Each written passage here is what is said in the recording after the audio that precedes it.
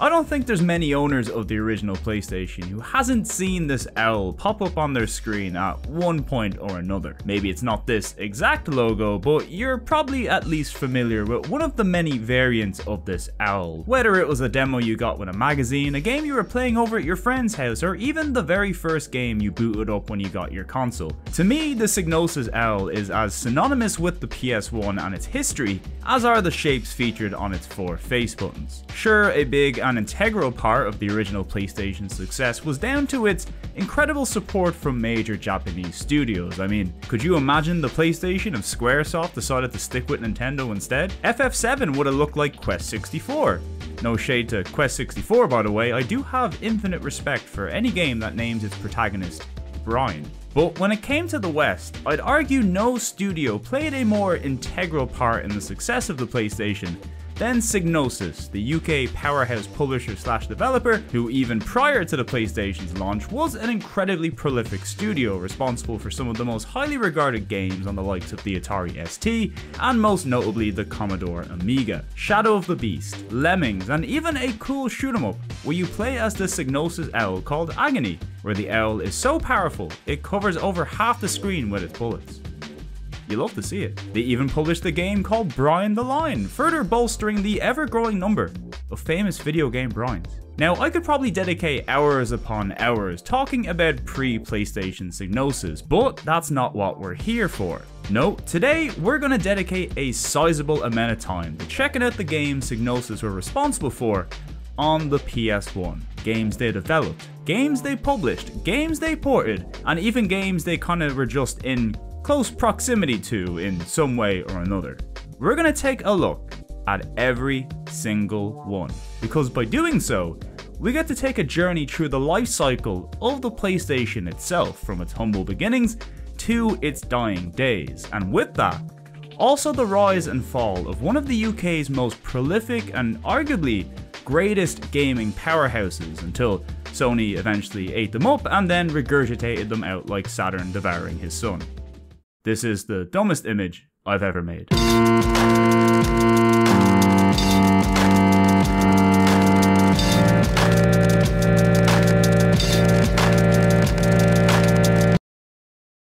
Now, just to preface this video, the goal here is to simply take a brief look at each of the games Psygnosis was involved with on the PlayStation in order of release. Now, a lot of these games I do plan on looking at a bit more in depth in the future to really give them the proper critical look that they deserve, but for now, think of this video as a simple tribute to Psygnosis and their PS1 output. We'll of course be highlighting a lot of iconic and influential games you're probably very familiar with, but also plenty of oddities and deep cuts that may have slipped past you over the years. Now, finding out how many games Psygnosis were involved with on the console isn't the easiest task in the world. Wikipedia, Moby Games, and even some Psygnosis fan sites are missing entries when it comes to their roster of PS1 games. Now, after a few hours of research, I think I've managed to pull together a de facto list of everything Psygnosis was involved with on the console. Now, for clarity, this list will also include a few games published after Psygnosis was officially merged into Sony in 1999 and renamed Studio Liverpool.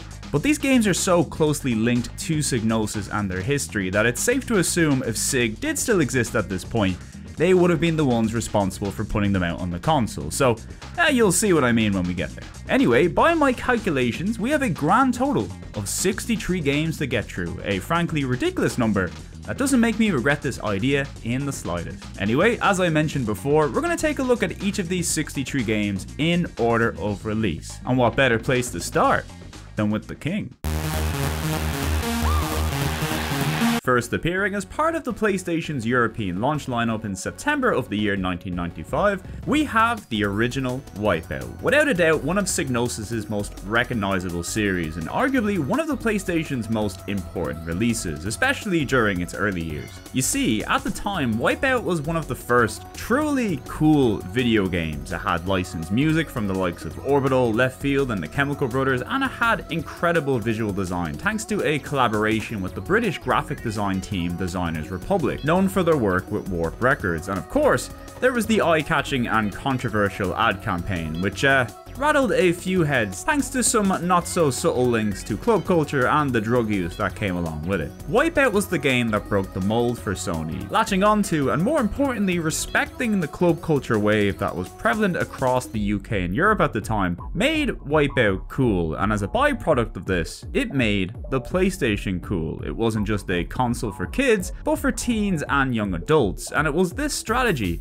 that arguably set the PlayStation up for its future success with the likes of Tomb Raider, Grand Theft Auto, Driver, and so on and so forth. It all started here with Wipeout. I mean, people always joke that every PS1 game has an element of drum and bass or jungle in it, right? Well, you can probably thank Wipeout for that. Anyway, beyond the cultural significance of this game, is it any good? Yeah, quite good actually. Now the original Wipeout is certainly a little rough to go back to, especially in comparison to its sequels, which we'll no doubt be looking at in time. But for a first time attempt at bringing anti-gravity racing into the realm of 3D, the game still has a lot going for it even today. The visuals look really good for an early PS1 game, the track design is interesting and memorable, the graphic design work from the Designers Republic looks as fresh as it did back in 1995, and the soundtrack is, in my opinion, easily one of the most memorable on the console. I know I mentioned the importance of having big name license acts in the roster of tunes to really bolster the game's street cred, so to speak, but the highlight for me will always be the tracks from Psygnosis' in-house composer Tim Wright, aka Cold Storage. Tracks like Chirodrome, Cold Comfort and Tentative are what I hear when I think of Wipeout, and are still some of the best tracks you will hear in any PS1 game.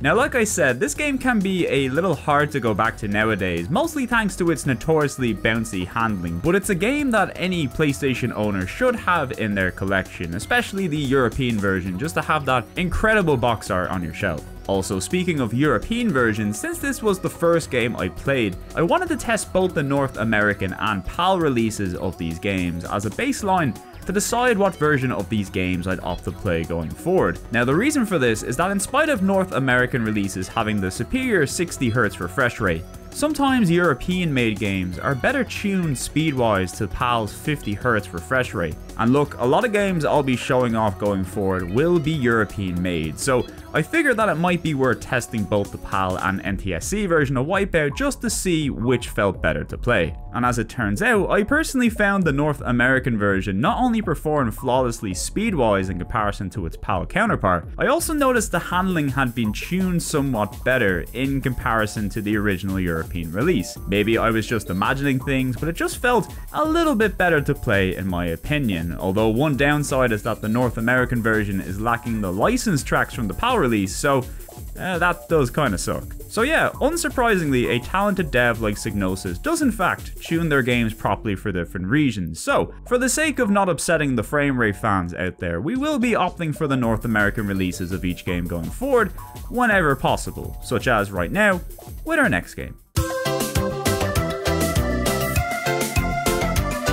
Now, technically speaking, 3D Lemmings is probably the first game that we should have looked at this list, since it was another European launch title, and alphabetically the number 3 comes ahead of W, but as I'm Irish and can't say that number properly, I hold an unhealthy grudge against it, so there you go. Now truthfully, the reason why I started with Wipeout is that I really wanted to kick things off with a bang and not a whimper, and 3D Lemmings is most certainly a whimper in video game form. 3D Lemmings is of course exactly what it says on the tin. It's Lemmings, but now brought into the wild and exciting third dimension. This game is actually a port of the DOS original, which launched a few months earlier in the summer of 1995, courtesy of a studio called Clockwork Games. Now would you believe, this right here is actually the first time I have ever played a Lemmings game, and let me tell you, this is absolutely not the first Lemmings game you should play. The goal in Lemmings games is quite simple. You've got a bunch of green-haired, blue-shirted little buddies, and you've got to get them to safety by assigning Lemmings roles to help guide them past dangers and obstacles so you can get them home. Now, this works very well in 2D, and in theory, it also kind of works quite well in 3D, but the problem is that the mapping of the controls in this PS1 port are some of the worst I have ever experienced in the game. Doing anything from selecting Lemmings to moving or rotating the camera is just so goddamn cumbersome that it will likely turn off people within the first minutes of play. It also doesn't help that the extra added dimension also ups the complexity of the game too, turning Lemmings from a simple little puzzle game into a rather complex puzzle game that, with controls like this, renders it practically unplayable nowadays. I'm sure this is something people could have learned to live with back when the console first launched, but nowadays this is a game you should probably steer well clear of, especially when you can probably easily play the superior DOS version and also save yourself some controller related headaches.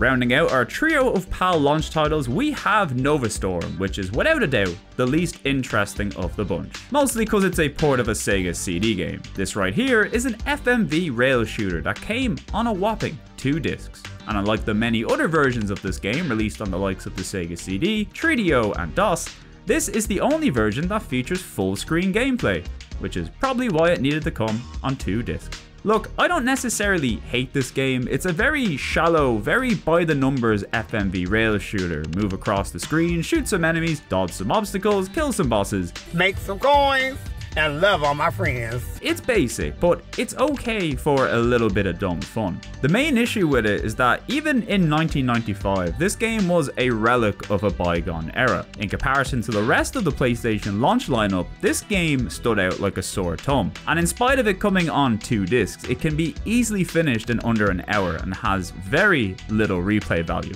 Although that being said, it does at least have some nice music, and of course, as is tradition with FMV games, some cheesy live action cutscenes. So, you know, it's not all bad.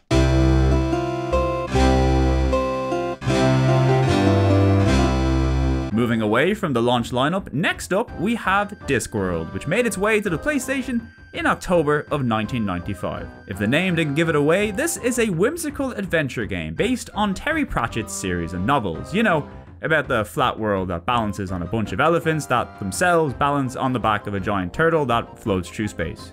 I'm disappointed to say flat earthers have yet to come up with anything cooler than this. If you like your adventure games full of wacky characters, sarcastic wit, and lovely 2D visuals, well, this is likely a game that will appeal to you. Now, this game was a mega hit across Europe, and not so much in the US, mostly down to its distinctly British sense of humour. Think Monty Python and you've got the right idea. And speaking of Monty Python, Eric Idle voices the main character Rincewind, the cowardly wizard, who will no doubt be familiar to Terry Pratchett fans. Of course, seeing as this is an adventure game from the 90s, the puzzles are a bit, nonsensical to say the least. In fact, I'd say they're a little more obtuse than usual in this game. So, if you do try it out, make sure to have a guide to hand your first time around. Trust me, you'll need it. Regardless, this is still a charming early adventure game on the PS1 and a worthy game for fans of the genre and Terry Pratchett fans alike. Plus there's an Irish wizard in it and his accent ain't half bad. Is that process by which the wise make space inside their minds for more ideas. Well, it's not half good either.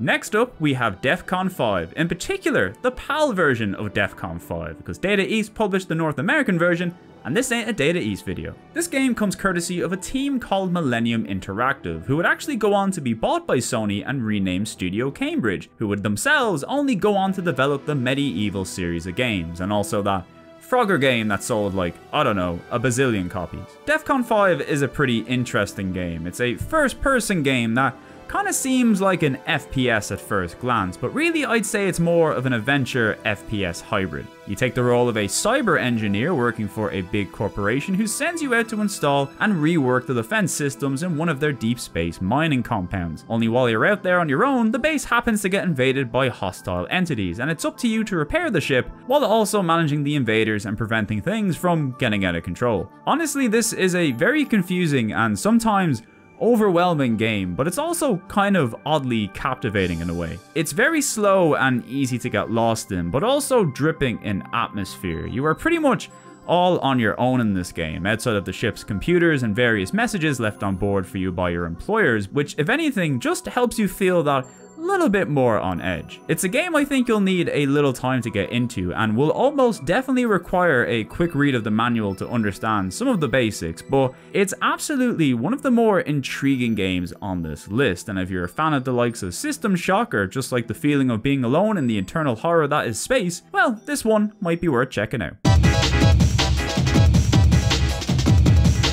Yeah, now we're talking. It's time for a bona fide classic, the original Destruction Derby, which was the first PS1 game from a little developer by the name of Reflections Interactive, who you may know for later creating one of the PlayStation's most successful series with Driver, aka the Dark Souls of video game tutorials. So not long after Reflections were killing it on the Amiga with their very successful Shadow of the Beast series, and of course our old friend Brian the Lion, Reflections brought us their very first racing game, Destruction Derby, which wasn't necessarily famous for its racing, but for how fun it was to just ruin other racers' days. Whether it was on iconic tracks like Crossover, which is pretty much just designed to cause insane pileups, or the simple to-the-point Destruction Derby mode, no game up until this point had made the art of crashing cars so much fun. Sure, it's a little light on content nowadays, and driving can feel a little bit loosey-goosey and unbalanced at times, but this is still one of the most enjoyable racing games on the console in my opinion, as long as you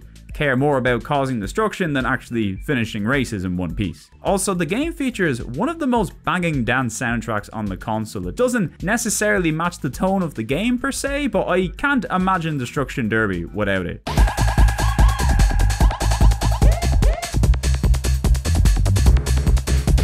This right here is another classic on the console, and also an early sign of the potential Reflections would have later on the PS1. A must own in my opinion.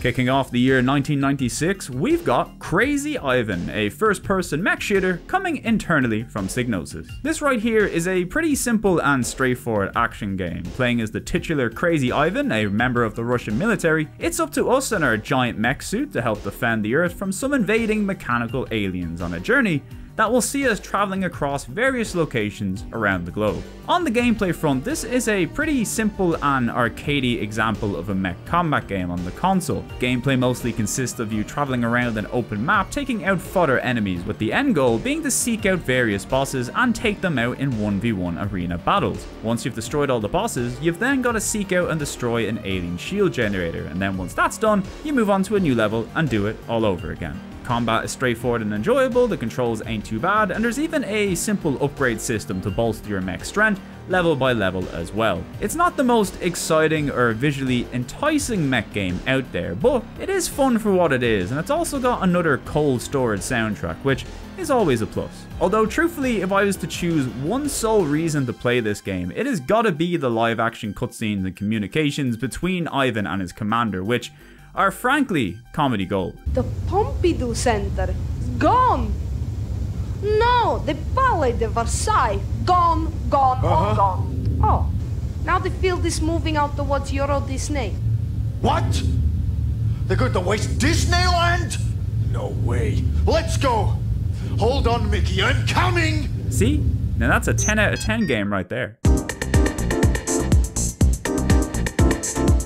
Next up, we have Assault Rigs, another game developed internally at Psygnosis. In the far-off future, traditional sport has fallen by the wayside in favor of the much more exciting virtual sports, an e-sport, if you will. The most popular of which is a VR tank simulator by the name of Assault Rigs. And no, I didn't make any of that up, it is in fact the plot to this game. So yeah, Assault Rigs is exactly that, a VR tank simulator. And you know, this was a game I always kind of wrote off due to how jank it looked, but as always, judging a game based on its looks alone is a prime dumb guy move, because this game right here is actually a lot of fun. The goal across each of the game's 42 levels is to seek out a number of gems while taking out enemies and collecting power-ups in the process. Now at first glance, it may seem like a pretty by-the-numbers action game, but a lot of the gameplay actually revolved around navigating the environments in search of the crystals, kind of like a platforming game in some ways.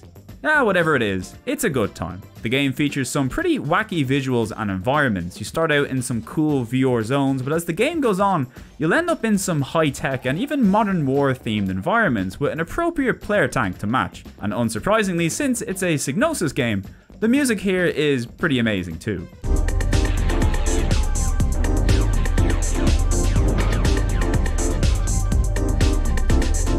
I really wasn't expecting much from this one, but it turned out to be a nice surprise actually. So if you like fun arcadey tank games, collecting gems, and weird VR environments, definitely give this one a look.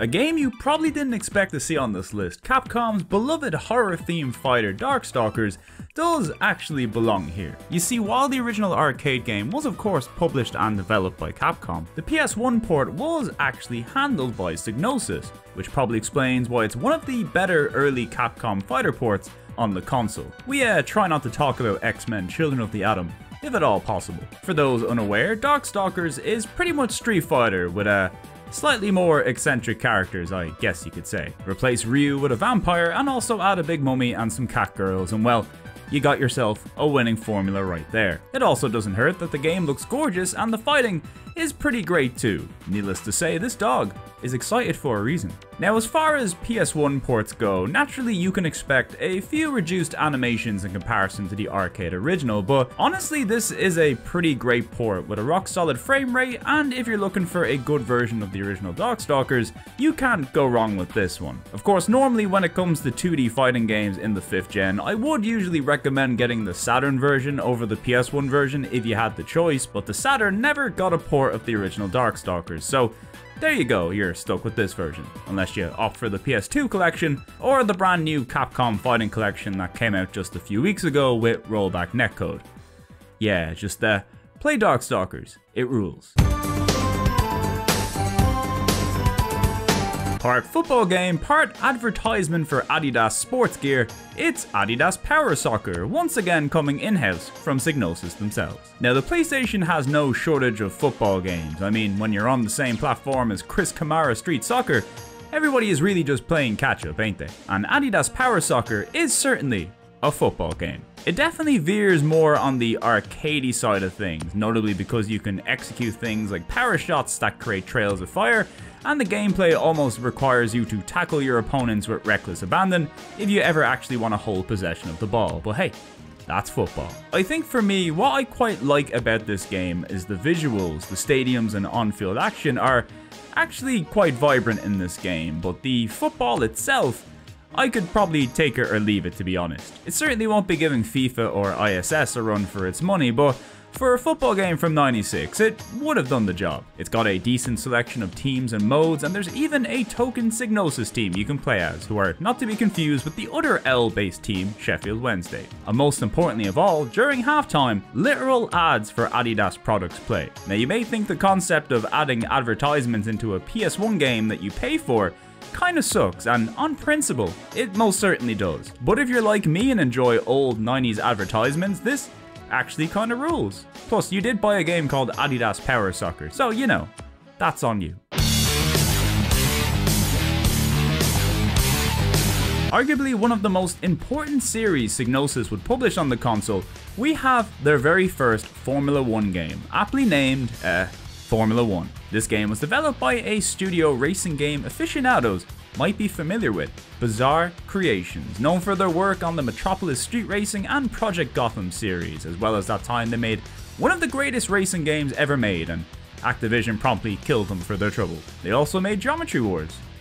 Can't forget about that. Well, unsurprisingly, a racing game made by Bizarre Creations turns out to be quite good. Even in this early era of PS1 racing games, the original Formula 1 holds up quite well. Sure, the graphics are a little dated compared to what we'd see in later iterations, but the important thing, the racing itself, still feels excellent in motion. What's cool about these early Formula 1 titles, which I really appreciate, is that the games tend to offer up a mixture of arcade and simulation style modes. So if you want to play with simple handling, a rocking Steve Vai soundtrack and checkpoints, there's a mode for that. Or if you want to play the traditional F1 gameplay with accurate handling, pit stops and qualifications, of course there's also a mode for that. It means whether you're a big F1 fan or just a casual racing game fan, there's probably something here for you. Of course, either way, this is a game that does cater predominantly to F1 fans, featuring all the tracks, teams and drivers from the mid-90s that will no doubt unlock some extreme nostalgia for fans of this era of racing.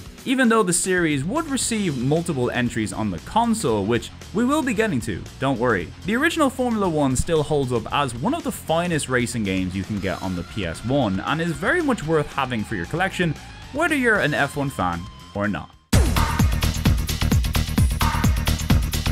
Wipeout 2097, also known as Wipeout XL in North America, is pretty much the perfect sequel. It takes everything we've seen in the original Wipeout, improves the graphics, improves the track design, adds significantly better handling, and features arguably one of the best licensed soundtracks of any video game ever. A time capsule of electronic music from the mid-90s that really just takes the Wipeout experience to the next level. This is where the series would also adopt some of its more recognizable traits. Your ships now feature energy bars and can be destroyed if they take enough damage. Physar would adopt its iconic blue and yellow color schemes, and skilled players could unlock the experimental piranha crafts, which would be a series mainstay from here on out. The Design Republic also returned and really outdid themselves here with the logo and UI design in this one, creating another timeless visual feast for fans of that minimalist maximalist look. Not to mention the box art for the PAL version of Wipeout 2097 is one of my all-time favorites. It's just so clean.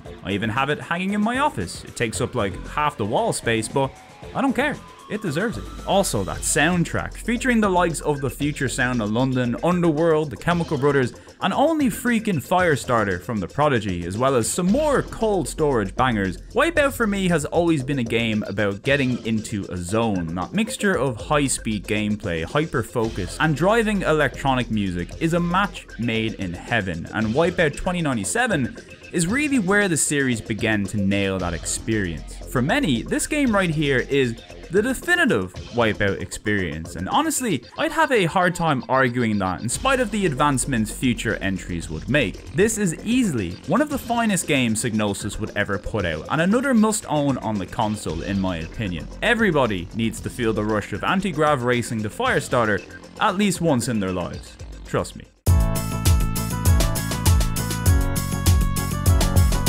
Next up, we have another game with a name change in North America, which you may want to get used to going forward, by the way. It's Lomax, aka The Adventures of Lomax. The second Lemmings game we've come across on our list, and safe to say this right here is a very different experience from 3D Lemmings. Not only have we reverted back to 2D, but we've also got ourselves a platformer spin-off, and a very eye-catching one at that. This game sees us take the role of the titular Lomax, a lemming knight who was on a quest to rescue his friends who have been transformed into evil creatures by a guy called Evil Ed. You know, when your parents give you the first name Evil, they're just setting you up for trouble, ain't they? This game gives us a very traditional platforming experience, although it definitely veers more towards the realms of European platformers, which means there's a lot of collectibles, and it is also very, very tough. It's actually not quite unlike the original Rayman, although the big difference here is the game's implementation of some of your lemming abilities, which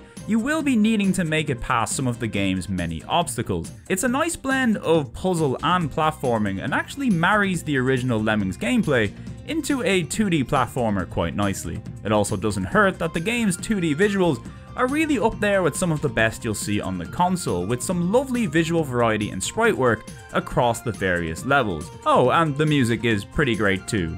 Did I mention Psygnosis games have great music before? I feel like I might have done that. Anyway, if you're a fan of incredibly difficult 2D platformers with beautiful visuals, Lomax is a game that should be well worth your time.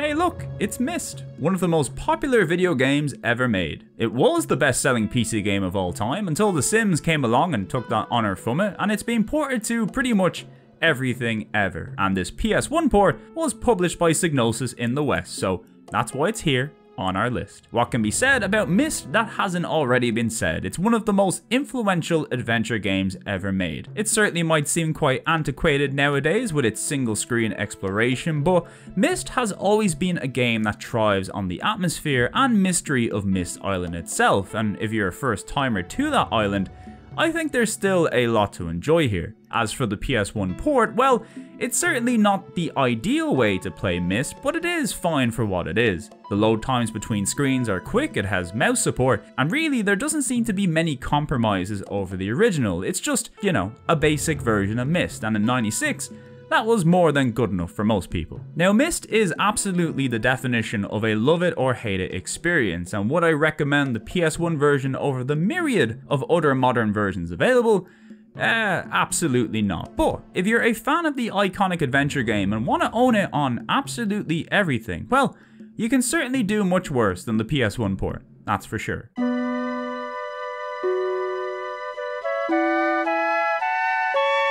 Hope you aren't sick of adventure games yet, because we're straight into another one. It's the 2-disc epic Chronicles of the Sword, coming from developer Synthetic Dimensions in November of the year 1996. This game sees a return to some classic medieval tomfoolery as we take the role of the young knight Gawain on his quest to stop the evil witch Morgana, and I'm gonna level with you guys. I did not like this game very much at all. While it does have some redeeming features, including its detailed backgrounds, pleasant music, and professional voice acting, the game also features pretty much every major downside of the adventure game genre, from confusing puzzles to awkward and very slow navigation, but probably most criminally of all, it's just really dull. The story, the characters, nothing here really grips you and makes you want to push on through the mindless exploration and item hunting. Discworld had its flaws, but the experience both games offer are night and day in terms of fun factor. I suppose if you really wanted to experience a classic and traditional medieval adventure on the PlayStation, this might be up your alley, but otherwise, just avoid this one unless you really want a pricey 2-disc cure for insomnia.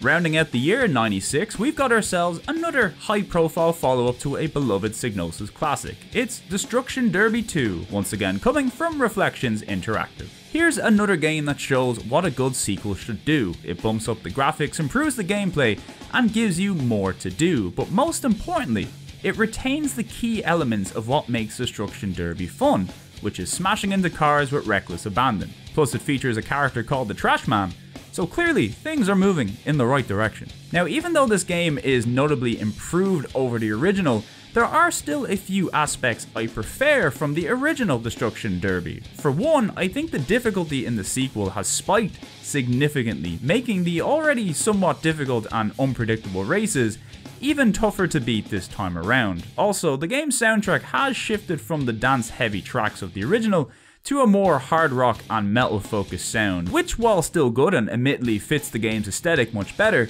just isn't as memorable to me on a personal level, except for the ominous menu theme, of course. You don't forget that one anytime soon.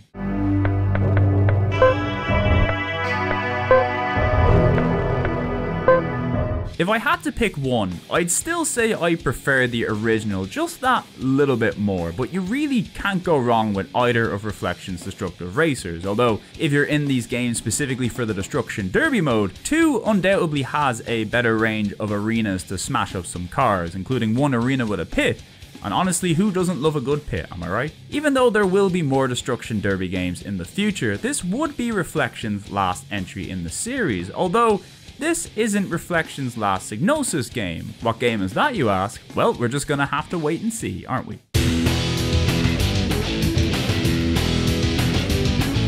Kicking off the year 1997, we have probably the most dramatic name change we'll see on this list. Riot, also known as Professional Underground League of Pain in North America, is a high-action sports game set in the future, coming courtesy of the team at Beyond Reality. This game features a fictional sport that kind of plays like a mixture of rugby, basketball, and handball, I guess? 2 teams of 4 players have to take control of the ball by any means possible and then bring the ball over to their side of the court to charge it up. And once your ball is charged, all you gotta do is shoot it into the goal located in the center of the court. And depending on what part of the court you shoot from, you can then score anywhere from 1 to 3 points. It's a fast-paced and fun take on a traditional sports game that, actually plays quite well. It's probably not the deepest or most technical fictional sports game you'll find on the console, but there's a nice range of leagues, teams and arenas to play in, and it would no doubt be a bit of fun with a few friends around. Definitely one of the more obscure titles on this list, but honestly, if you're into futuristic or alternative sports games, this one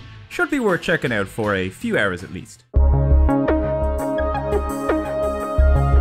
Following up after the game with maybe the longest name on the PlayStation, we've got another game challenging for that accolade, and our first PAL exclusive on the list. It's Adidas Power Soccer International 97, the follow-up to the original Adidas Power Soccer. What's new this time around? Well, not a lot really. In true football game fashion, this sequel adds a whole host of new teams to the mix, with additional leagues from Spain and Italy, as well as 56 national teams to really bolster up the original game's roster. As for the gameplay itself, well, it's majorly unchanged from the previous game, once again offering up a very arcadey style of football with power shots, tricks, and dangerous tackles that oftentimes feature no repercussions whatsoever. So while there's not much new, it is a better version of the previous game, and as a bonus, it also features some updated Adidas ads. So if you want to see some highly engineered shoes kick a football to some nice music, well, this is the game for you.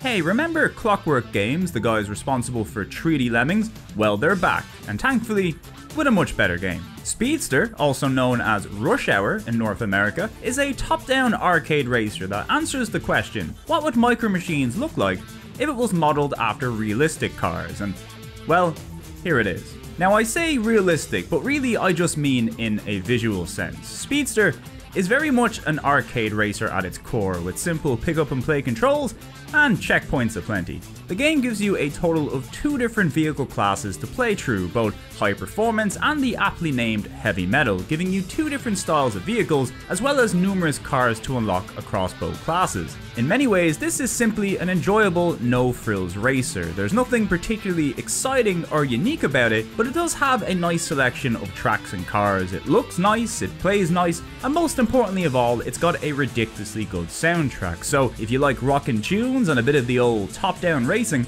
this is a game you really can't go wrong with. Hey everybody, put your hands up if you think we've gone too long without an adventure game showing up. Well, worry no more friends, cause it's time for The City of Lost Children, the 1997 release based on the French movie of the same name. Unlike the other adventure games we've seen on the list so far, this one has the distinction of being developed with the PlayStation in mind, and as such, it's probably one of the most visually impressive and distinct looking games we'll look at today. Now that doesn't mean the game is free from the usual adventure game confusion and woes. In fact, this game might be one of the most difficult, both in terms of what it asks you to do and how difficult it is to find certain items. Seriously, some of the stuff in this game I think would be almost impossible to figure out without a guide. It is pixel hunting to the extreme, let me tell you. Although, in spite of that, there's really something quite special about the characters and world presented here. It's another game that's heavy on atmosphere, and while the gameplay is admittedly not very fun at all, the visuals, environments, and music still kept me intrigued enough to play on for a little while at least. If anything, playing this game just made me want to check out the film the game is based on, and I mean, one look at the trailer to this thing and I was sold immediately. It seems absolutely insane in the best possible way. So maybe check out the film first, and if you like that and think you can tolerate some exceptionally difficult adventure game action, well then maybe The City of Lost Children on the PS1 will be worth your time.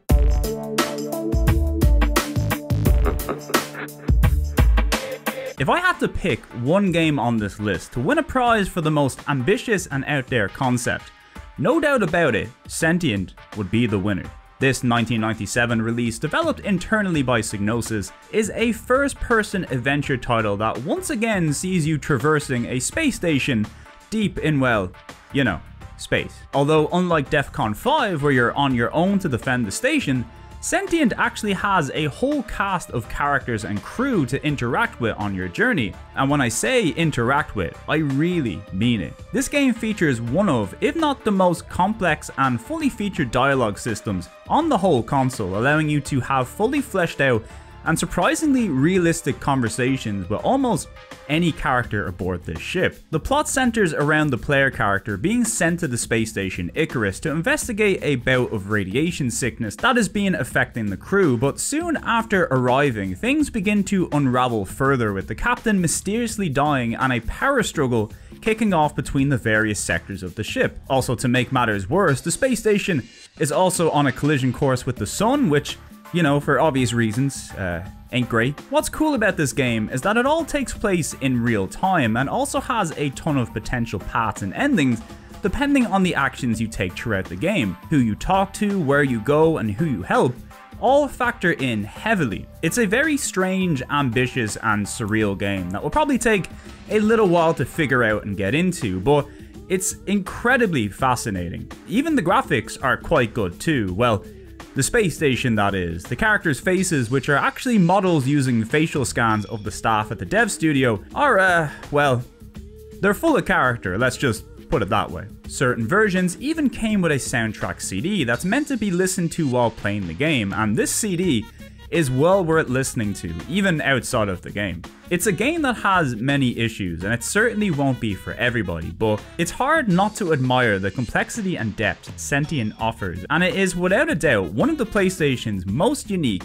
and fascinating titles. Lifeforce Tenka, also known as Codename Tenka, is Psygnosis' attempt at a fully polygonal console FPS. This is a game I've played a lot of, not because I owned it or even rented it back in the day, but because a demo of the game appeared on the version of Demo 1 that I received with my original PlayStation, and like any good European PS1 owner, you become very familiar with whatever games are featured on your version of Demo 1. So now that we're trying out the full version for the first time, how is it?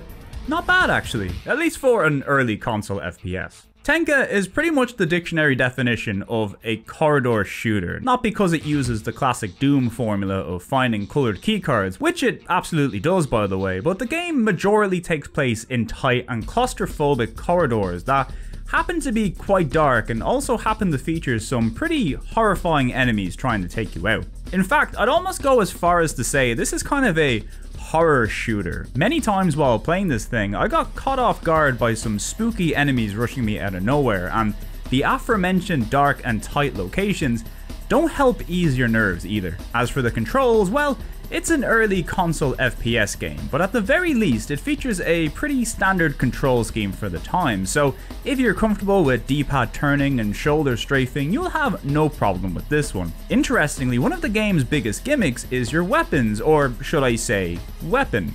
The game features just one, a gun that evolves and upgrades as you go throughout the game, acquiring new features like extra barrels and a whole host of new ways to tear apart the horrors you'll face in these dark industrial environments. As far as console FPS games go, I'd say this one probably runs in the middle of the road due to its cramped level design and rather high difficulty, but it does have some great atmosphere and visuals, as well as another banging cold storage soundtrack, so if you like your console FPS games dark and spooky, well, this one should be worth a look.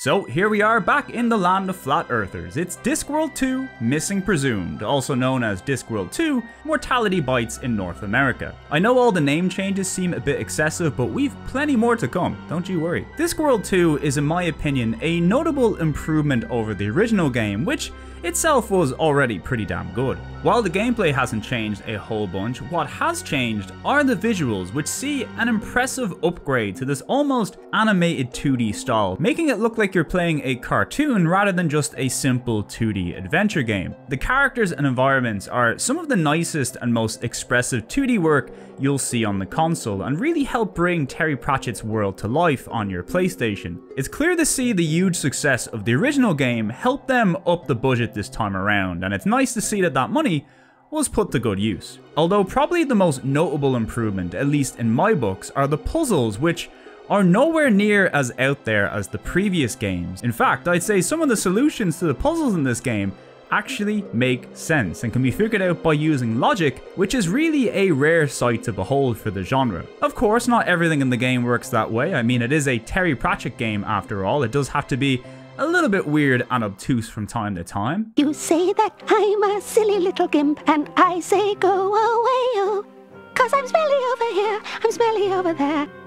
I'm smelly, smelly, smelly everywhere. Yep, that's Pratchett alright. But hey, Discworld 2 is funny, charming, and also a lot of fun. So really an improvement in every conceivable way, and one of the best adventure games you can get on the console. Fans of the genre, do not sleep on this one. Moving on from one of the best adventure games on the console to arguably one of the best racing games on the console, it's Formula 1 97, aka Formula 1 Championship Edition in North America, coming to the PlayStation once again from Bizarre Creations and launching unsurprisingly in the year 1997. This is yet again another great follow-up to an already great game, improving things in all the areas that matter, from the graphics, sound, modes, features, and controls. The game features all the tracks from the 97 seasons, even more teams and drivers, and most notably of all, a whole host of racing tweaks and car setup options, which really take the extra steps into making this a comprehensive F1 experience and simulation, rather than just a simple Formula 1 themed racer. That being said, if you're like me and just want to dive right in and have a good time, the great arcade mode returns again and is even better than before, with some amazing handling that makes the game just a blast to pick up and play. Many would argue that this right here is the pinnacle of Formula 1 gaming on the PlayStation, and really, given the features on offer and the pedigree of the studio behind it, I would find it hard to disagree. Unfortunately though, this right here would be the last F1 game Bizarre Creations would work on, as well as the final game Bizarre Creations would make with Psygnosis, meaning from here on out, the remaining Formula 1 games on the console, well, they're gonna have some big shoes to fill. Either way, Formula 1 97 remains one of the finest racing games on the PlayStation and is an excellent swan song to Bizarre Creations' brief run on the console.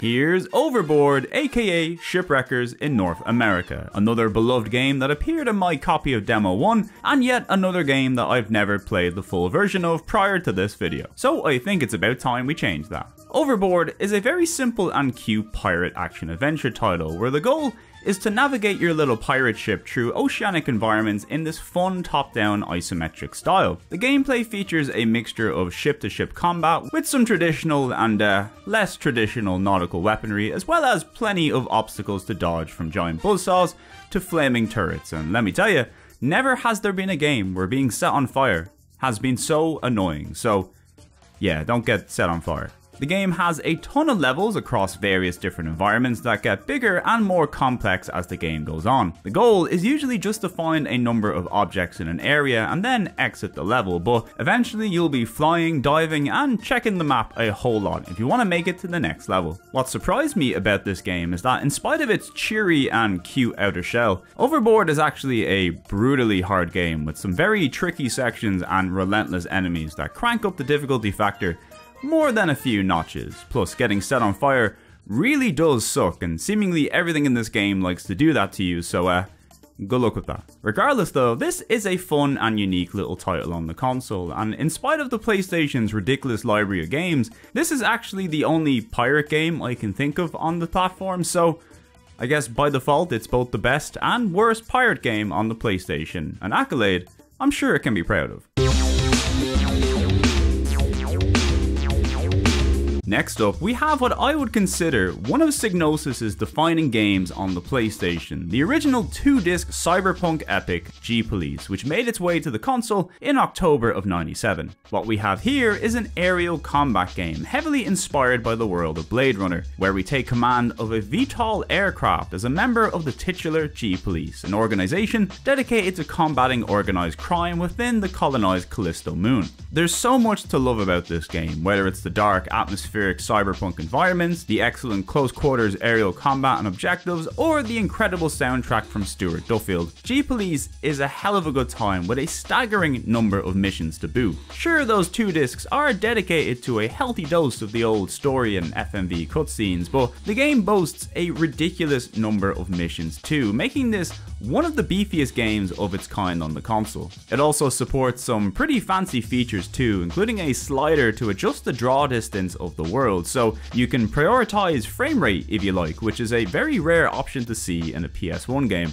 Although whatever way you adjust it, you'll probably need to get used to a little draw distance anyway, but the game still looks great regardless, and the choice to section off the environment into individual sectors across the map allows for some great detail and variety across the game. Now, many out there will argue the biggest issue with this game is its controls, which, after playing this again for the first time in a long time, are honestly pretty good. I don't know if this is just because I spend the majority of my gaming time these days playing PS1 games, so I'm just kinda used to PS1 era control quirks, but seriously, I had no issue moving with precision in this game, and that's a good thing, because G-Police can get pretty tough pretty fast too, so you'll want to be on your A game. This for me is easily one of the top flight games on the platform, and maybe the best close quarters helicopter style game on the whole PS1?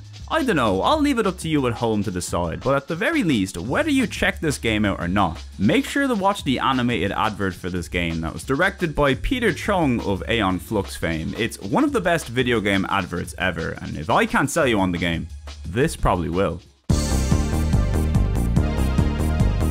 Hey, remember those scamps over at Reflections Interactive? Well, they're back, in monster truck form. Monster Trucks, aka Thunder Truck Rally over in North America, is the final game Reflections made with Psygnosis, and considering the popularity of the Destruction Derby series, this game is a surprisingly obscure one all things considered, especially seeing as it's pretty much Destruction Derby, but with monster trucks. Well, I suppose that's being a little bit reductive, but yeah, that's more or less what we got. Also, the characters are anime inspired now, which is a little odd for a game like this, but we'll roll with it. Obviously, the major difference here is the switch from cars to these big bouncy trucks. You still do a lot of racing, but instead of focusing too much on destroying other racers on the track, your big worry should actually be not wrecking your truck by going over too many big jumps or hazards in your way. I was quite surprised that in the very first race I attempted, I ended up wrecking myself because for some reason I thought a massive truck like this could handle a few big air jumps, and I suppose when you actually consider the physics and weight involved in these things, it probably would get a fair bit of wear and tear, wouldn't it? Beyond the standard races, another change in this game are these more free-form races, where instead of following a set pathway, it's up to you to reach a series of checkpoints in any way you see fit. And in case you were wondering, going very slowly up an incline is not an ideal way to do it. And replacing the Destruction Derby mode, this time we have the Monster Truck classic, Crushing Cars, which unfortunately is nowhere near as fun as it sounds. If anything, it's unfortunately quite miserable, to be honest. This game is fine, I suppose, but in comparison to Reflections' past and future games, it's probably no surprise this one is the black sheep of the bunch, let's just put it that way. But hey, if you like monster trucks, this is still probably one of the better options on the console. Roscoe McQueen Firefighter Extreme, simply known as Roscoe McQueen in PAL regions, is a 1997 release from a dev studio called Slippery Snake. Now in Europe, this game was published by Sony themselves, but roughly 1 year later, Psygnosis helped bring the game over to North America, so here we are. Unsurprisingly, in this game we're playing as the titular Roscoe McQueen Firefighter Extreme, and it's up to us to single-handedly put out fires being started by evil robots across many floors in a towering inferno, while also rescuing a bunch of civilians hanging out dangerously close to said evil robots. Seems like a pretty stressful job, to be honest. I hope Roscoe is being paid well. Obviously, the major gimmick of this game is the firefighting itself. Robot starts a fire, you put it out before it gets out of control, and then you smash up the robot with your axe. Rinse and repeat. This is a pretty simple game, all things considered. There's a little platforming, a little exploration. It's a game that honestly gets quite repetitive rather quick and is a little janky if I'm being kind. Well, it's very janky actually, but regardless, I thought it was kind of fun for what it is, even if it is admittedly a little mediocre. It has an air of that classic mid-tier PS1 charm, a game that isn't really all that great, but if you had it as a kid, you probably would have loved it all the same, even in spite of its flaws. But the important question, is this the best firefighting game on the console, even in spite of its mediocrity? No, absolutely not. Not while the Firemen 2 exists anyway. Seriously, play the Firemen 2. That game's pretty great.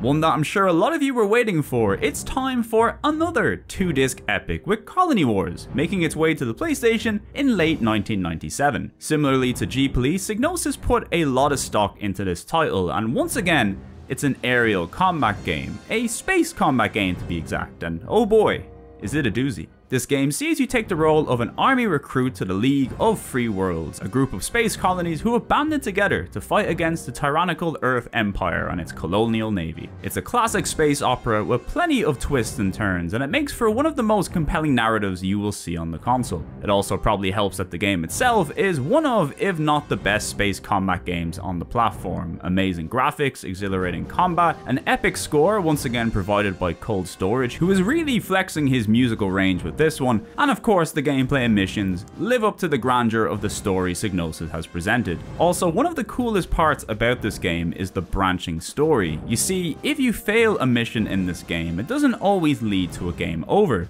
In fact, it could lead you down a completely different story path. So your results in individual missions will have an overarching effect on the story and can lead to a variety of different endings, meaning you can play the game multiple times, and each time you go through there could be an entirely different set of missions leading to a new ending each time depending on how you perform. It's really quite cool. Needless to say, I think quite highly of this game, as do generally most of the people who have played it. It can be pretty tough at times, but I think its controls and wider open arenas do make it a little more newcomer friendly in comparison to G-Police, but this game right here is the beginning of one of the console's best and most iconic franchises, and if you've yet to try it, you should rectify that as soon as possible.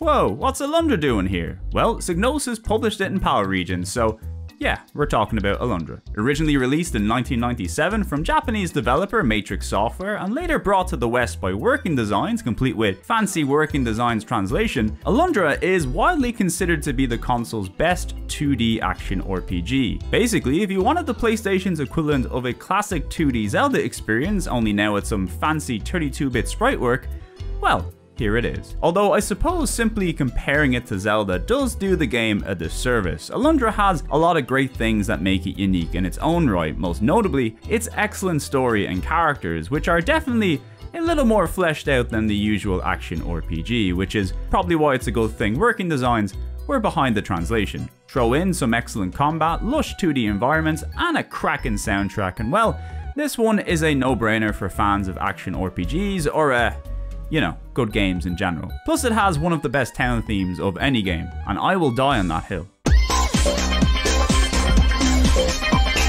Rounding out the year 97, we've got another game in everybody's favourite football series. It's Adidas Power Soccer 2, once again launching exclusively in PAL regions at the tail end of December 97. This time around, we have a new developer at the helm called Shen Technologies, and honestly, for the most part, the gameplay here still remains mostly unchanged. If you enjoyed the previous game's wacky blend of simulation and arcade-style football, you'll probably enjoy this one too. The game received a nice little bump in the visual department, and once again we've got even more teams and stadiums to play around with. And if there's one thing I like about this series, it's that the stadiums always end up looking pretty striking on the visual front. I know it's a bit of an odd thing to focus on in a football game, but I'm generally not that big on football games, so I kind of take what I can get. Other highlights include a pretty decent soundtrack, some interesting and visually striking UI design, including a handy visual tutorial that teaches you how to take out your opponents with a flying kick, which is always handy. Not to mention some new wacky CGI cutscenes, which are always appreciated. Although unfortunately this version does seem to be lacking the Adidas ads that were present in the previous game. And I mean, without the ads, what's even the point? Well, I suppose there is the football. That's nice, I guess. Would you look at that, we've made it to 1998 and also the halfway point of this video, which means it's time for Shadowmaster, a very unique FPS from British studio Hammerhead Games, who were also responsible for the very impressive PS1 port of Quake 2 and also Jinx, that weird PAL exclusive Jester platformer that came out in 2003, which means nobody's ever played it. What's cool about this game is that it takes place across a variety of unique sci-fi worlds, which leads to quite a diverse roster of locales, and more importantly, enemies to fight. Also, to mix things up even further, your player character sits within this futuristic all-terrain vehicle, meaning it's actually a vehicular FPS. Although, as a result, the gameplay has this very shaky, almost VR-like motion, which I imagine would make those with motion sickness very uneasy after some extended play sessions. Thankfully though, that doesn't happen to me, and I found it kinda cool. Now for the most part, if you were gonna judge this solely for its FPS gameplay, it's a pretty standard experience for the time. Explore the mostly linear levels in search of keys and items to progress, pick up new weapons, destroy some bosses, all that good stuff. Really for me, what makes this game appealing is just how interesting and unique its setting is. Even nowadays, there's really not a whole lot like it. Not to mention, the graphics here are stunning for a 98 release. I'm not surprised these guys were drafted in to make the Quake 2 port after making something that looks like this. Also, the soundtrack kinda rules too, which is always a big plus. Sure, the gameplay isn't anything groundbreaking, and the shaky cam might be a bit much for some people, but if you're looking for an FPS that certainly stands out from the rest, Shadow Master is worth checking out. Next up, we have the one and only game from Traveller's Tales on this list. It's the Psygnosis published Rascal, a platformer that everybody loves to hate. Mostly because it's a platformer with wacky tank controls and bizarre fixed camera angles. In this game, we play as Callum Clockwise, aka, Rascal, as we go on a journey through time to rescue our father, who also happens to have a lab capable of time travel under his home. That's convenient. The levels in this game usually require you to move through various rooms searching for keys to further progress through the level. This often requires a bunch of platforming or bubblegum based combat, as is tradition, and you know what?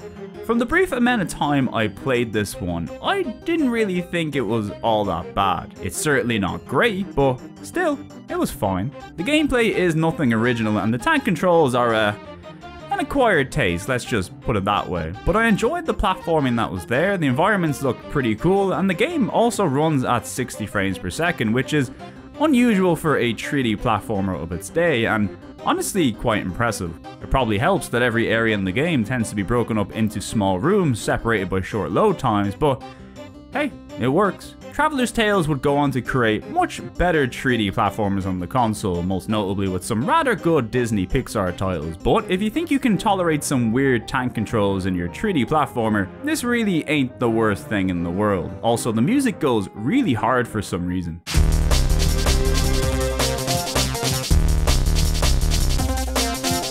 Seriously, break beats on the PS1, name a better couple. Well, would you look at that? It's another racing game that happens to look a whole lot like a certain Formula 1 series that we've talked about recently. Well, this is Newman Haas Racing, which is essentially Formula 1, but instead it's based on the IndyCar series over in North America. It was even built on the same engine as the original Formula 1, but unfortunately not its follow-up Formula 1 97, so it is a little antiquated in comparison, but hey, the original Formula 1 was still good, and would you believe it? So is this game. This was the first game developed by the team at Studio 33, who are a name we'll see a couple more times throughout this video. The good news is that even without bizarre creations at the helm, the racing gameplay still remains as tight and fun as ever, alongside a few new tweaks and camera angles which do help add a nice little twist to things. Once again, you can expect a decent collection of real life racetracks as well as licensed teams and drivers, but of course what sets this apart is that it's based on the IndyCar series, which has much less representation on the console. Also, this game has a Psygnosis team car, which is literally all they needed to sell me on the game. The game does unfortunately seem to lack the distinct arcade modes that are prevalent in the Formula 1 series, but you can still adjust the racing settings to cater to your preferred playstyles, and with a decent length championship mode to get through, 2-player mode, and all the usual bells and whistles, this is another decent racer that will appeal to those who like their racing games a little bit more grounded in reality and on American soil.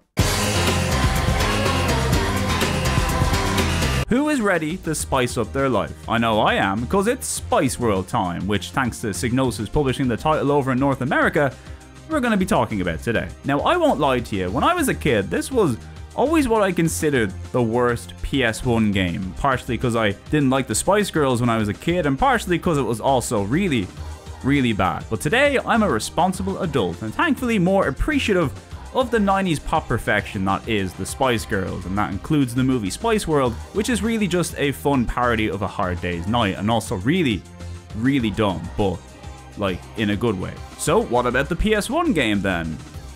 Still one of the worst PS1 games ever, but I do also enjoy it more now, mostly just because of how cool it looks. I know these Spice Girls models got a lot of flack back in the day for their designs, but these are such a fun time capsule of the era and are actually kind of charming, I think. The whole game actually has this really nice pre-millennium aesthetic that is just a joy to experience. It's just a shame that the gameplay is really, really shallow, if you even wanted to call it that. First, you've got to make a mix from a selection of Spice Girls songs, only you have about 30 seconds of the song to work with, so whatever mix you make is gonna sound terrible. You've then got to dance to it by playing a terrible rhythm game, record a video of the group dancing, and then edit the video with a limited set of options, and that's it. It's as basic as a game can be, and also the saves somehow take up a whole memory card, which is insane. Now, if the game has one saving grace, is that it contains a decent chunk of behind the scenes interviews with the band, which are actually pretty funny. So, should you play this game?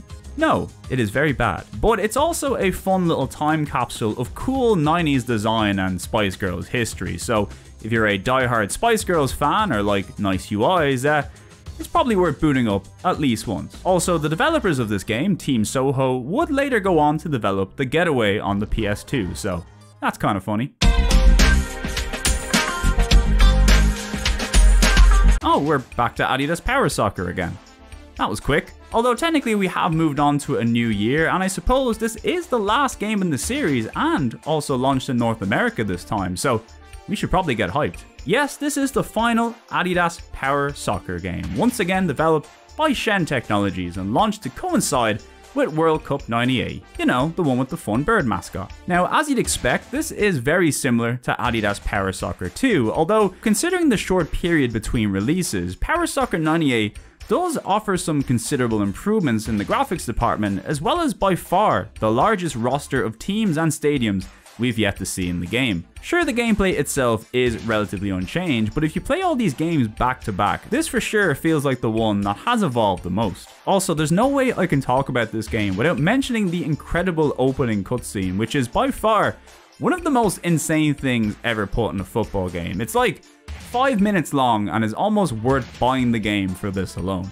If you only had to pick one version of Adidas Power Soccer, I'd say this one is probably the best, although there is something quite charming about the original as well. Probably the Adidas adverts. Well, don't worry, they're back in 98 too, and even more dramatic than ever.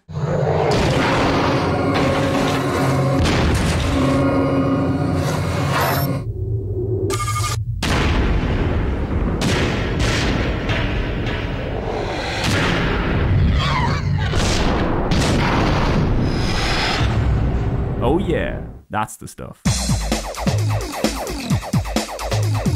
Next up, we have a game that I've actually done a full review for on the channel already. It's Blast Radius, the debut game from a new Psygnosis studio, Studio Camden. This right here is basically Colony Wars, but if you took away all the politics, story and branching paths and instead upped the action intensity and basically arcadified the whole thing. Look, we've even got a point system this time.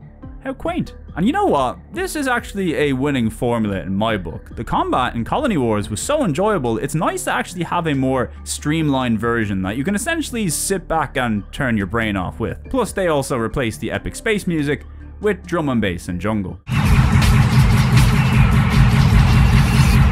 You love to see it. I'll leave a link in the description to my full review if you want to learn more, but no doubt if you like Colony Wars or arcadey space combat games, this is a nice deep cut on the console and very much worthy of your time. And the ships also look real cool, so there you go. What's not to love?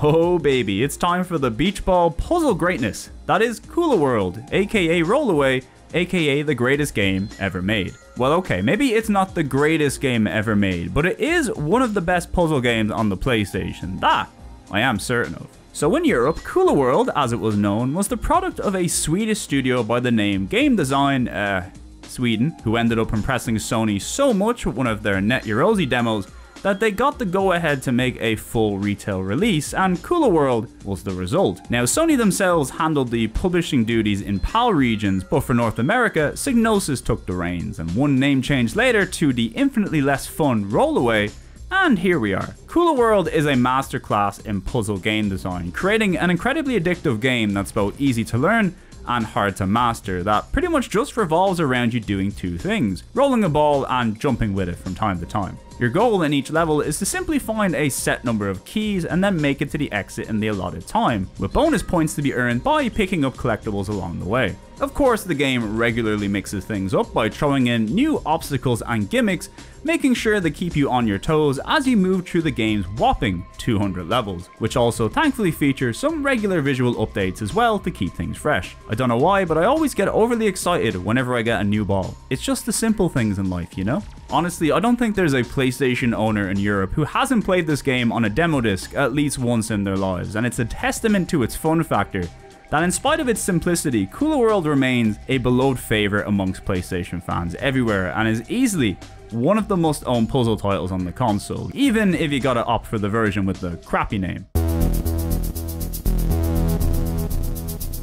Have you ever booted up a game not knowing what to expect, and a few minutes in you have way more questions than you have answers, and you also have no idea how to play the thing? Well, that's what happened to me with Sentinel Returns, a '98 release from Hookstone, and also a follow-up to the beloved 1986 computer classic Sentinel, a game I had never played before, hence why I kinda had no idea what to do on this one. Now, of course, we live in dangerous times, but also times that allow us the convenience of manuals and online guides, so it didn't take me too long to figure out how to play Sentinel Returns, and once I got going, I found this one hard to put down. It's kind of a tough game to explain, but the gist of it is that you play as this telepathic entity who can essentially absorb parts of the land around them to convert into energy. Using this energy, you can then build structures and teleporters to help move across the map. The only catch though is that you can only absorb items that are below you. So the goal is to absorb what you can, build a tower to get higher up so you can then absorb more stuff, and eventually you get so high that you can absorb what's known as the Sentinel, a giant ominous tower in the sky that's also hunting you down and screaming at you like a big mechanical Eye of Sauron. Needless to say, you should probably try stay out of its sights. Now, from what I can tell, while the gameplay is pretty much exactly the same as the original Sentinel, Sentinel Returns features a much darker, more twisted version of the world that you inhabit, and one look at the main menu kinda gives that away too. Not to mention, the game also features the legend that is John Carpenter on soundtrack duty, which really just ties the whole creepy thing together. This right here was easily one of the biggest surprises for me on this list. It's a very unusual and unique game on the platform in terms of gameplay and overall aesthetic, but when you break it down, it's also just a really fun and addictive puzzle game. I know this may all look very confusing, but trust me, if you give Sentinel Returns the time it deserves, I think you'll find one hell of a deep cut on the console. Plus, you know it has John Carpenter, so come on.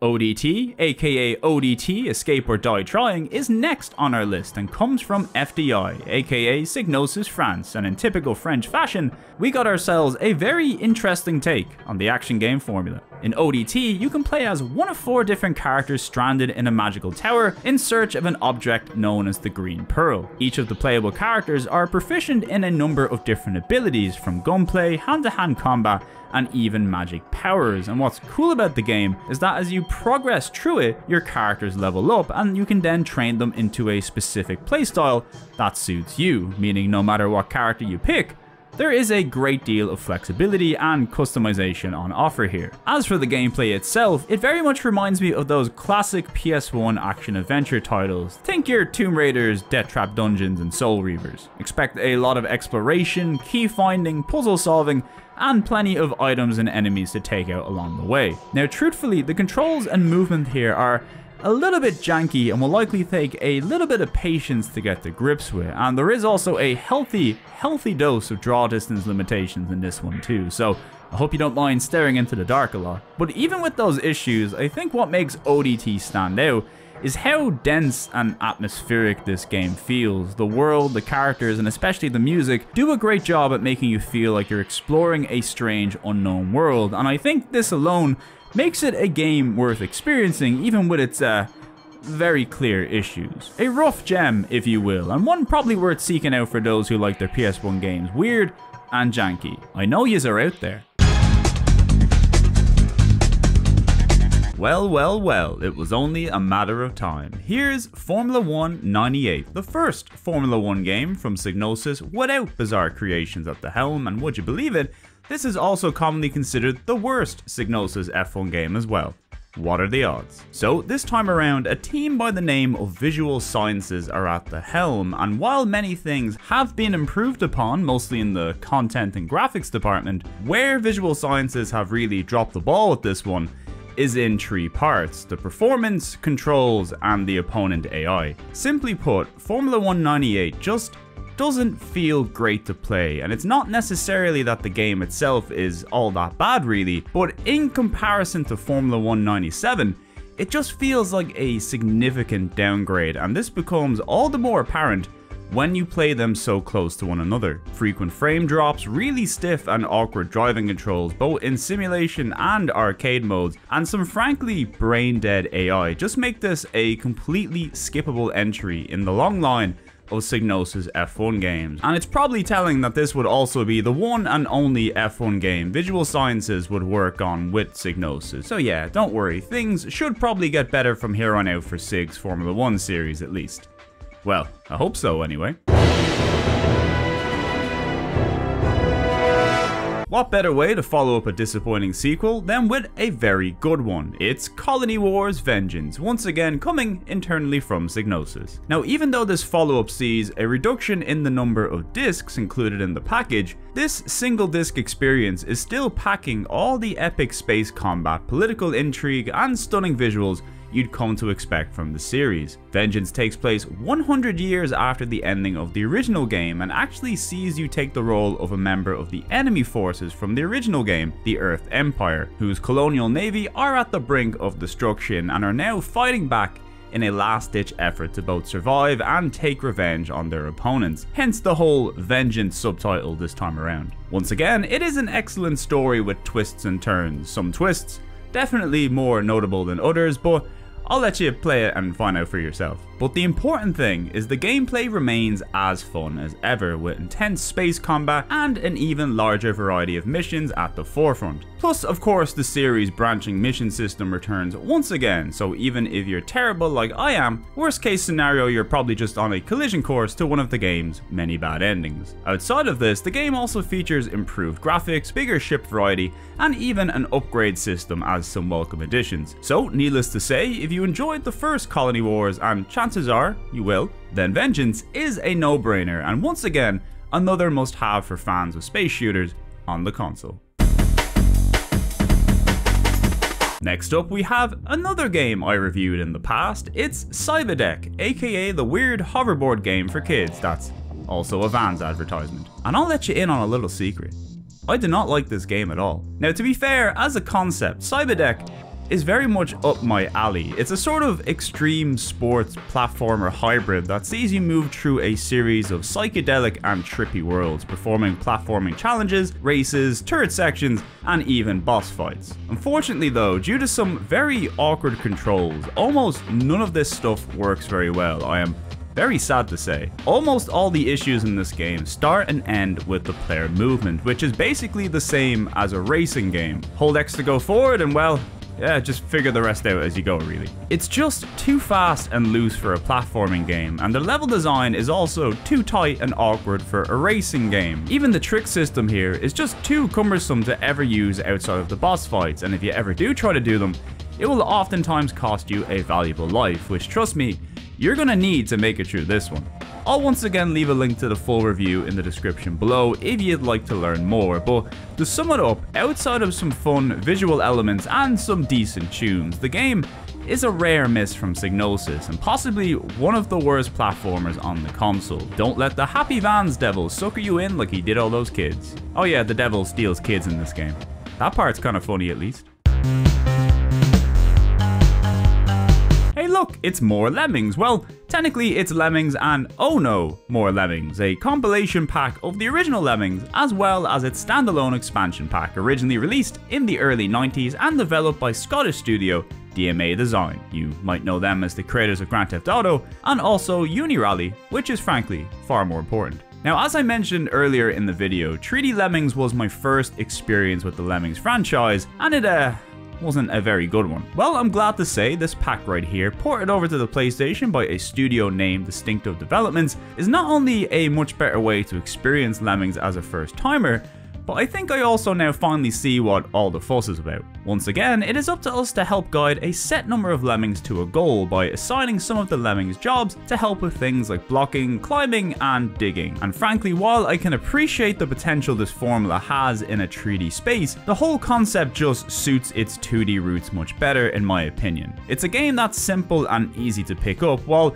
also allowing for near infinite levels of complexity as you progress through the game and get better. And seeing as this package contains both the original game and its expansion, it feels like there is near infinite challenges to get through. So as far as bang for your buck goes, there's really no better Lemmings package out there for original PlayStation owners. Although there's not really much competition since it's pretty much just this and 3D Lemmings, but still, this is pretty great. Now, even with mouse support, are there better ways to try out this series? Oh yeah, 100%, but whether you're a newcomer to the series or just looking to have a ton of Lemmings action on your PS1, this collection is easily the way to go.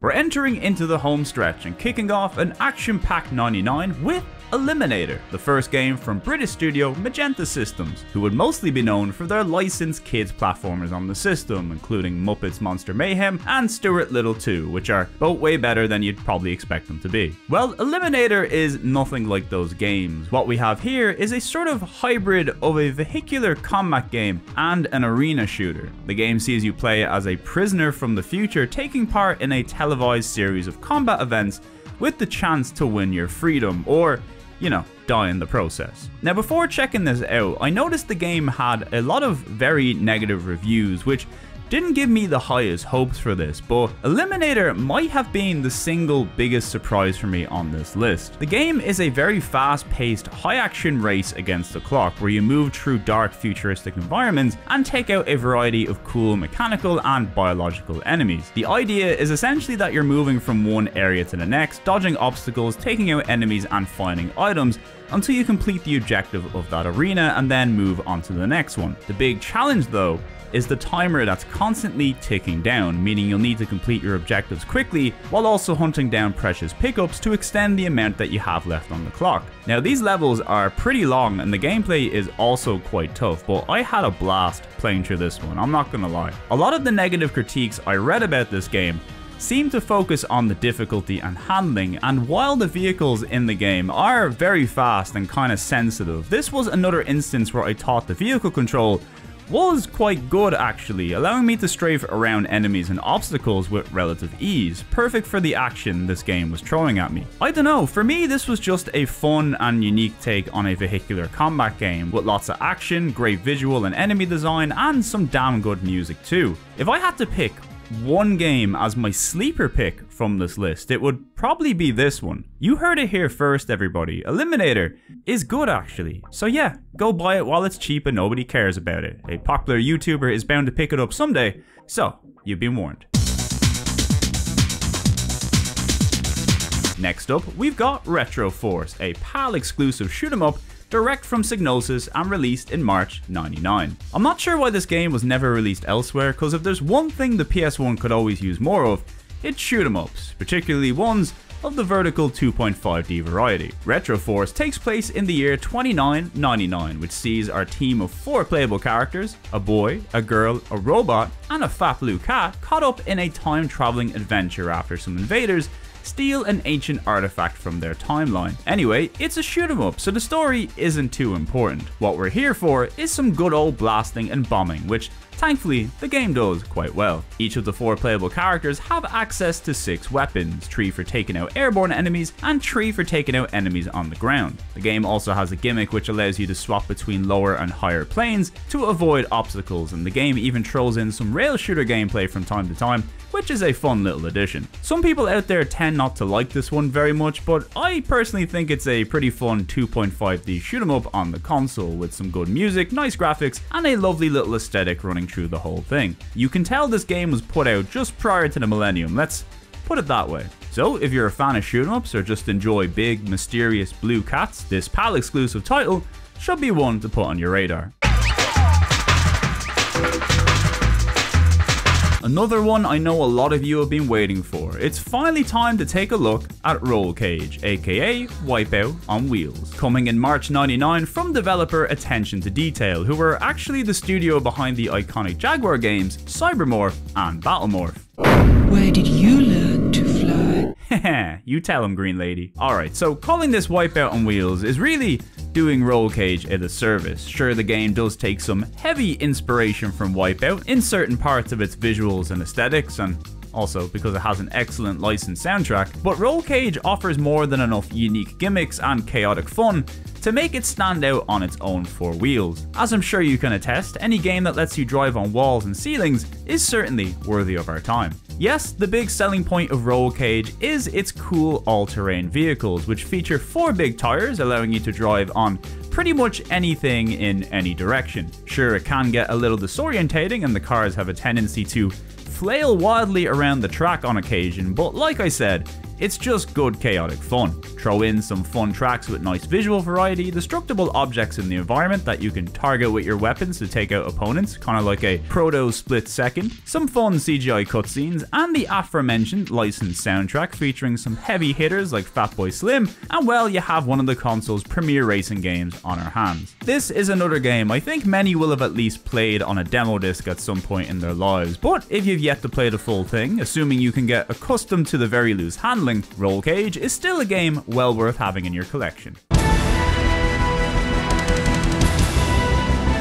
Another PAL exclusive and certainly one of the more obscure games on our list, Global Domination, is a real-time strategy game directly from Psygnosis that originally launched over on the PC, but also found its way home to the PlayStation in March of '99. Now remember when I played Sentinel Returns and I had no idea what I was initially doing in that game? Well, the same thing happened here in Global Domination, where I was a little overwhelmed to say the least. Well, unfortunately, it was actually a little harder to get to grips with this game, since the internet has all but pretended it doesn't exist, but after a little while, I was finally able to get to grips with it. So in this game, we play as an agent named Phoenix, who is part of a secret global agency going by the name Ultra, who was hired by countries all around the globe to assist in military defense and operations. In other words, we're kind of assholes, but, you know, very rich assholes. The gameplay itself plays like a weird hybrid of RTS and Missile Command, strangely enough. Unusually, you're designated a home base on the map and have to defend ally nations from attacking nations by using a mixture of missiles you launch manually and units you can place around the map. Supposedly, it's based on a game featured in the James Bond movie Never Say Never Again, which yeah, that looks pretty close to be fair. Now, even though I did begin to understand the game the more I played it, this was still a pretty intense and overwhelming game to get into. It's something I'd probably need to sink more time into and find a manual for if I really wanted to get the most out of it, but for now, I'm getting the feeling it's something that wouldn't really be everybody's cup of tea. That being said, it does have some incredible FMV cutscenes with a ton of actors hamming it up all over the place, which are also surprisingly high budget too. Psygnosis definitely put some money into this one, which makes it all the more surprising it never seen anything beyond a PAL release, but hey, at least it ended up somewhere. That's nice. Oh, thank God, a golf game. You know, I was feeling a little too overstimulated from the previous titles, so it's nice we have something to help balance things out. Pro 18 World Tour Golf from Intelligent Games is one of the many golf games available on the PlayStation, and as golf games go, Well, this is certainly one of them. Pro 18 is an interesting title as it goes for a mixture of landscape photography and 3D rendering, and also FMV golfers for its gameplay, which creates this almost uncanny realistic look, which either looks really bad or really good depending on your personal tastes. The game features 4 courses based on real locations that are supposedly accurately designed around the real dimensions of the course. Now, I'm not all that familiar with them, so I can't judge it, but yeah, I'll take their word for it. Why would an old golf game go to the effort of lying to me, am I right? The golf mechanics themselves are similar to what you'd see in practically every other golf game around that time, so you'll be able to pick up and play this one with no problem. But I will say the controls and menu navigation are notably a little more complicated than the average golf game, and rather cumbersome actually. It kind of feels like a port of a PC game that hasn't really been tailored over to the console all that well, and I suppose considering this game also came to PC, well, that might just be the case. Regardless, this is kind of just a throwaway golf title on the console. Unless you're after the specific courses that appear in this game, you'd be better off with the likes of Actual Golf 2 or any of the Everybody's Golf titles, which are still the pinnacle of golfing excellence on the console. And you can trust me, a man who definitely knows a lot about golf. Well, it's been a few minutes since we last seen a PAL exclusive, and frankly, that's far too long, so here's Attack of the Saucerman from Froob Industries, released in the summer of '99. This right here is an action platformer, and also another game I managed to review on the channel previously, and it's fine. In this game, you play as an alien helping to safeguard the Earth from other more aggressive aliens. Now, it doesn't mean you won't be killing a few humans from time to time, but hey, it's in their best interest, so I'll allow it. There's also some time travel thrown in for good measure too, because that seemed to be all the rage in games from '98 and '99. Surprisingly, the game has quite a large amount of dialogue and story segments, which are actually pretty funny and one of the highlights of the game, really. The gameplay itself features a steady mixture of gunplay and platforming across large 3D environments, which often require a fair bit of exploration to make it true as well. Really, when it comes down to it, Attack of the Saucerman is a functional but largely unexciting game that felt a little outdated even by the time it launched in '99, and while the game's blend of 2D and 3D is certainly a unique look, the game's unfortunately large draw distance limitations help make the worlds feel a little vapid and uninteresting to explore. As always, if you want to find out more about the game, I'll leave a link to the review in the description, but as far as alien games on the PlayStation goes, this is one only the truest of true believers should look out for. It may have taken us a little while, but we're back into the dark cyberpunk world of the G-Police with the second and final game in the series, Weapons of Justice. As a sequel, this is very much on the same level of Colony Wars Vengeance, where once again, we have dropped the number of discs, but lost none of the series' high-octane action, and this time around, we've even added a new few features to boot. The story is a direct continuation from the original game, which now sees the G-Police assisting with the United Earth Militia in gang and peacekeeping operations. In this game, the environments have now grown in size, no longer requiring you to move through load screens to reach new areas, but as a result, the draw distance takes a hit even further, which, for me at least, kind of makes the game fall behind the original G-Police in some aspects visually, but even so, the game continues to look excellent and the action is as fun as ever. Controls have also been tweaked somewhat, now allowing you to strafe in the air, and newly included in this game, there's even some ground-based missions, seeing you drive cars and even pilot mechs on occasion. Now, these vehicle missions aren't really as fun as the flying missions in my opinion, but the added variety in vehicles and mission types do help break up what is another very long game packed to the brim with levels to keep you busy. Also, Stuart Duffield returns to provide another banger of a soundtrack that's equal parts atmospheric as it is dancey, one of the best in any Psygnosis game in my opinion.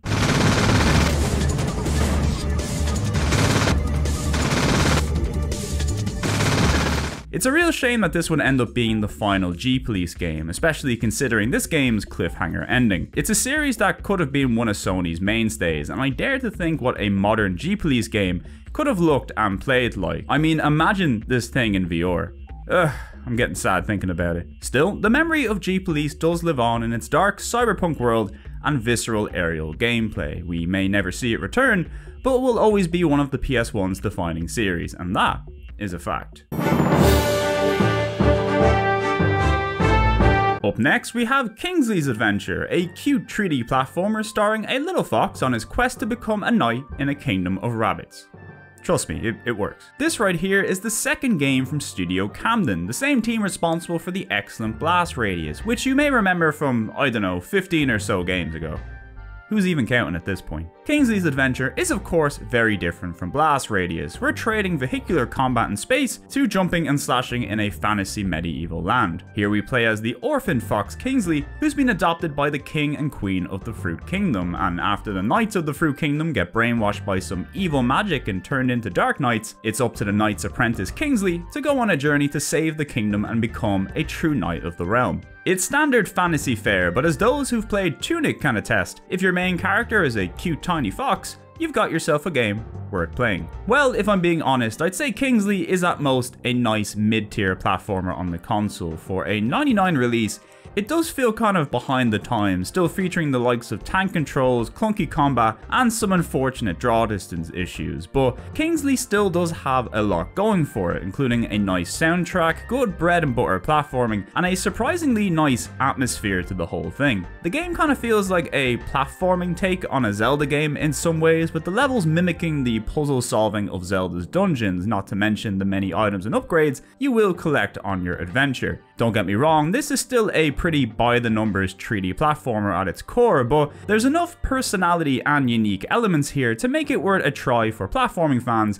even with its notable flaws. Also, the characters talk like they're in a Rare game, so that's gotta be a bonus point at least.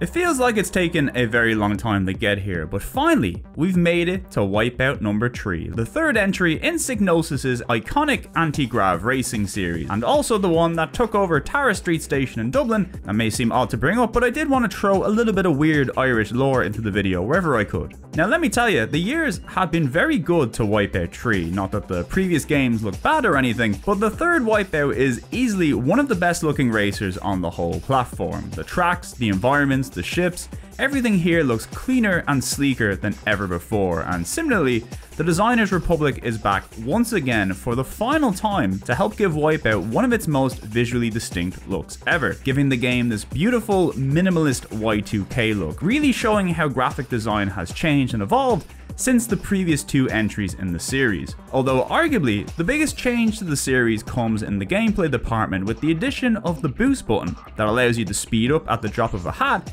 but at the cost of some of your energy bar, giving the game a much higher skill ceiling and introducing an excellent risk-reward system requiring you to prioritize healing when things get a little too dicey. This for me is the most complete version of the classic Wipeout racing experience. All the elements here combine to enhance the core gameplay of the original without taking anything away from what made it so good in the first place. Also, another big change comes in the soundtrack as well, with the game favouring a trance-heavy sound this time around, in no part thanks to a collaboration with Welsh DJ Sasha, who not only composed some original tracks for the game, but also contributed to one of the strongest licensed soundtracks in the series, featuring the likes of Underworld, Orbital, and Paul van Dyk. Honestly, partaking in some anti-grav racing to the sound of Kittens or Expander, there's really nothing else like it.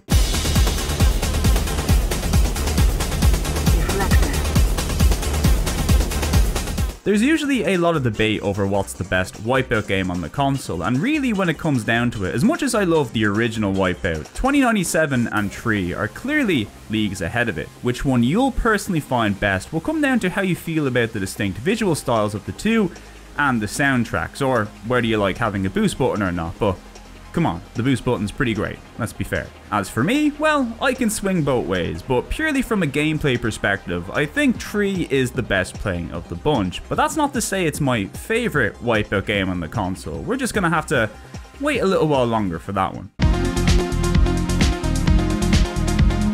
Closing out the year 1999, we have the aptly named Formula 1 99. Only this time, the 1 has changed from the number 1 to the letters O, N, and E. And no, I do not know why that happened. Also, for the first time, Sony themselves took over publishing duties in PAL regions, but not in North America, where it is thankfully still L time. Now, after the setback that was Formula 1 98, what better way to get things back on track than with new series developer Studio 33, who you may remember from Newman Haas Racing, which was quite good, and as luck would have it, Formula 1 99 also quite good. This game right here would basically take the improvements that we did see in Formula 1 98, most notably the visuals, and then gives us the good racing gameplay that the franchise deserves. Now, in spite of the gameplay being admittedly pretty great in this version, Formula 1 99 still is a pretty skippable entry in the series in my opinion, and this mostly comes down to the lack of features in comparison to previous entries. Sure, there's still some great options and features here for fans of the simulation style games, but the arcade mode has been all but removed from this version of the game, similar to Newman Haas Racing. In fact, the whole UI and menu system of this game just feels noticeably bare bones, and the game is almost entirely lacking any music as well. It just kind of feels a bit empty. I don't know. I know these are kind of frivolous issues to have, but in comparison to what we've seen previously in the series, and also what we've yet to see, trust me, it just stands out for the wrong reasons. Anyway, not the worst F1 game in the series, and also certainly not the best. But hey, it's a good starting point for Studio 33 in what will come to be a busy couple of years for the studio. You'll see.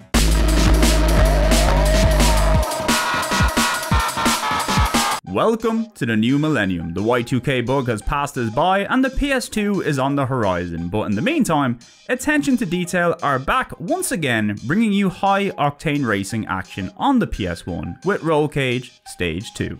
You'll love to see it. This is another quintessential sequel where pretty much everything from the previous game has been brought back and enhanced. Better graphics, improved handling, more vehicles, more weapons, more tracks, more environmental variety, and packing one of the PS1's most underappreciated soundtracks too, with some heavy bangers, let me tell you. The biggest change this time around comes with the removal of the characters and their personal vehicles from the first game, and in its place, a new team-based system where you unlock better vehicles as the game progresses. These vehicles not only have enhanced stats, but each of the vehicles also has its own unique weapon setup, so depending on which vehicle you choose, that will decide the pool of weapons you can obtain while racing. So if you want to go for a more defensive, speed-orientated setup or something more aggressive, well, the choice is up to you. Roll Cage 2 is a content-rich game as well. Unlocking everything this game has to offer will take you a while, and not only that, this, in my opinion, is one of the toughest racing games on the console. When you play some of the endgame tracks at the highest speed, you are gonna be praying to Roll Cage Jesus to make it through a lap unscathed, no doubt about it. Anyway, as always, if you like fast racing games, great music, and cool sci-fi environments, Roll Cage Stage 2 is yet another no-brainer for your collection.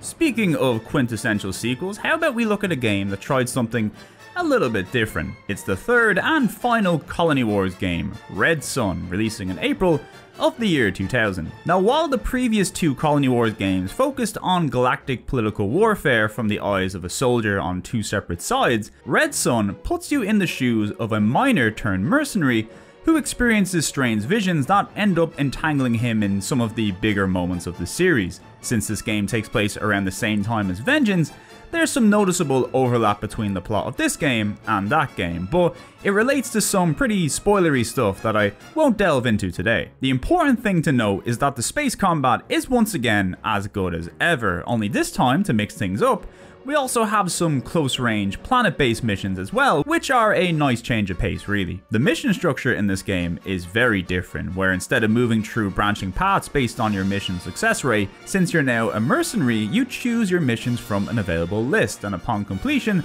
earn cash which can then be used to buy permanent upgrades and weaponry for your ships, which you can also upgrade for cash if you like. That doesn't mean the game doesn't have its own share of story missions and cutscenes too, there's still plenty of that, but the mission system and changes to the gameplay definitely make Red Sun stand out from the previous entries without sacrificing what made them so great in the first place. It's different, but in a good way, that's how I'd put it, and needless to say, if you enjoyed the first two, well, this one should be on your list as well. Similarly to G-Police, it's a crying shame that this series lived and died on the PS1. It had so much potential, but for the brief time it was here, it definitely left its mark and will go down as another of the PS1's most iconic series. Would you look at that? Destruction Derby lives. Even with Reflections moving on to arguably bigger and better things with the Driver series, Psygnosis still owns the rights to the series, so here's our new buddy Studio 33 back again to keep the series alive and kicking. And what did we get? Well, it's a Destruction Derby game, alright, although the change to a new developer does manage to make the game feel very different as a result. I guess the easiest way to explain it is that Destruction Derby Raw feels a bit more grounded this time, a bit more like a traditional racing game, especially when it comes to the modes, car selection, and most notably the car's handling. It's something you'll notice if you played the previous entries, but Reflections' handling always felt a little loosey-goosey, giving the games a very distinctive feel, which I felt played quite well into their destruction-heavy racers, but with Raw, everything feels a little bit more rigid, which I think helps improve the racing aspect of the gameplay, but as a result, the process of crashing and bashing into other cars has lost a little bit of its luster. Now that's not to say the game isn't fun. One of the big improvements here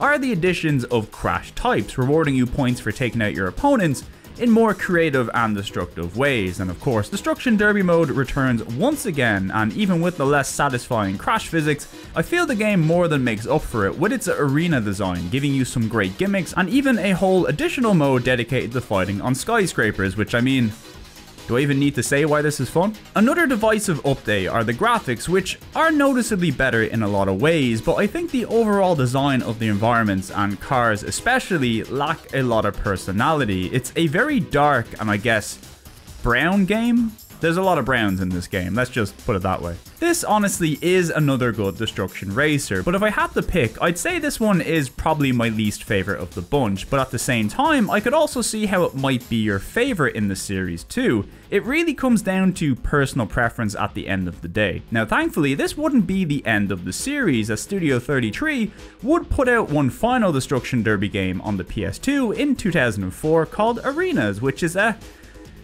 yeah, it's fine, I guess. Really, if you want more Destruction Derby in your life, the best modern example would be Wreckfest from Bugbear Entertainment, which really is about all you could ever hope for from a modern take on the old Destruction Derby formula. But hey, on the PS1 at least, it's a series that certainly left its mark and will go down as another of the all-time classics. So remember when I briefly talked about my favorite Wipeout game on the console? Well, say hello to my favorite Wipeout game on the console. It's Wipeout 3 Special Edition, an enhanced version of Wipeout 3 and notably also a PAL exclusive. So nowadays when we see Special Edition on a game, it usually means you get some bonus cosmetic content or like an art book or something. Well, with Wipeout 3, it was some minor improvements and also a bunch of extra tracks from previous Wipeout games as well. You'll see adjustments like tunnels being made a little bit brighter and also the inclusion of some prototype tracks that were previously only available in the Japanese version of Wipeout 3. Yes, the best version of the original Wipeout 3 is the Japanese version, plus it also has the best cover art too, so there you go. These prototype tracks are exactly what they say on the tin, tracks that didn't make the final cut, but were added to the game via the use of this cool wireframe style that looks pretty damn awesome, I gotta say. Almost like a precursor to zone mode, which we'd see in later entries of the series. Also, this special edition includes even more prototype tracks than the Japanese version, including some experimental crafts that are frankly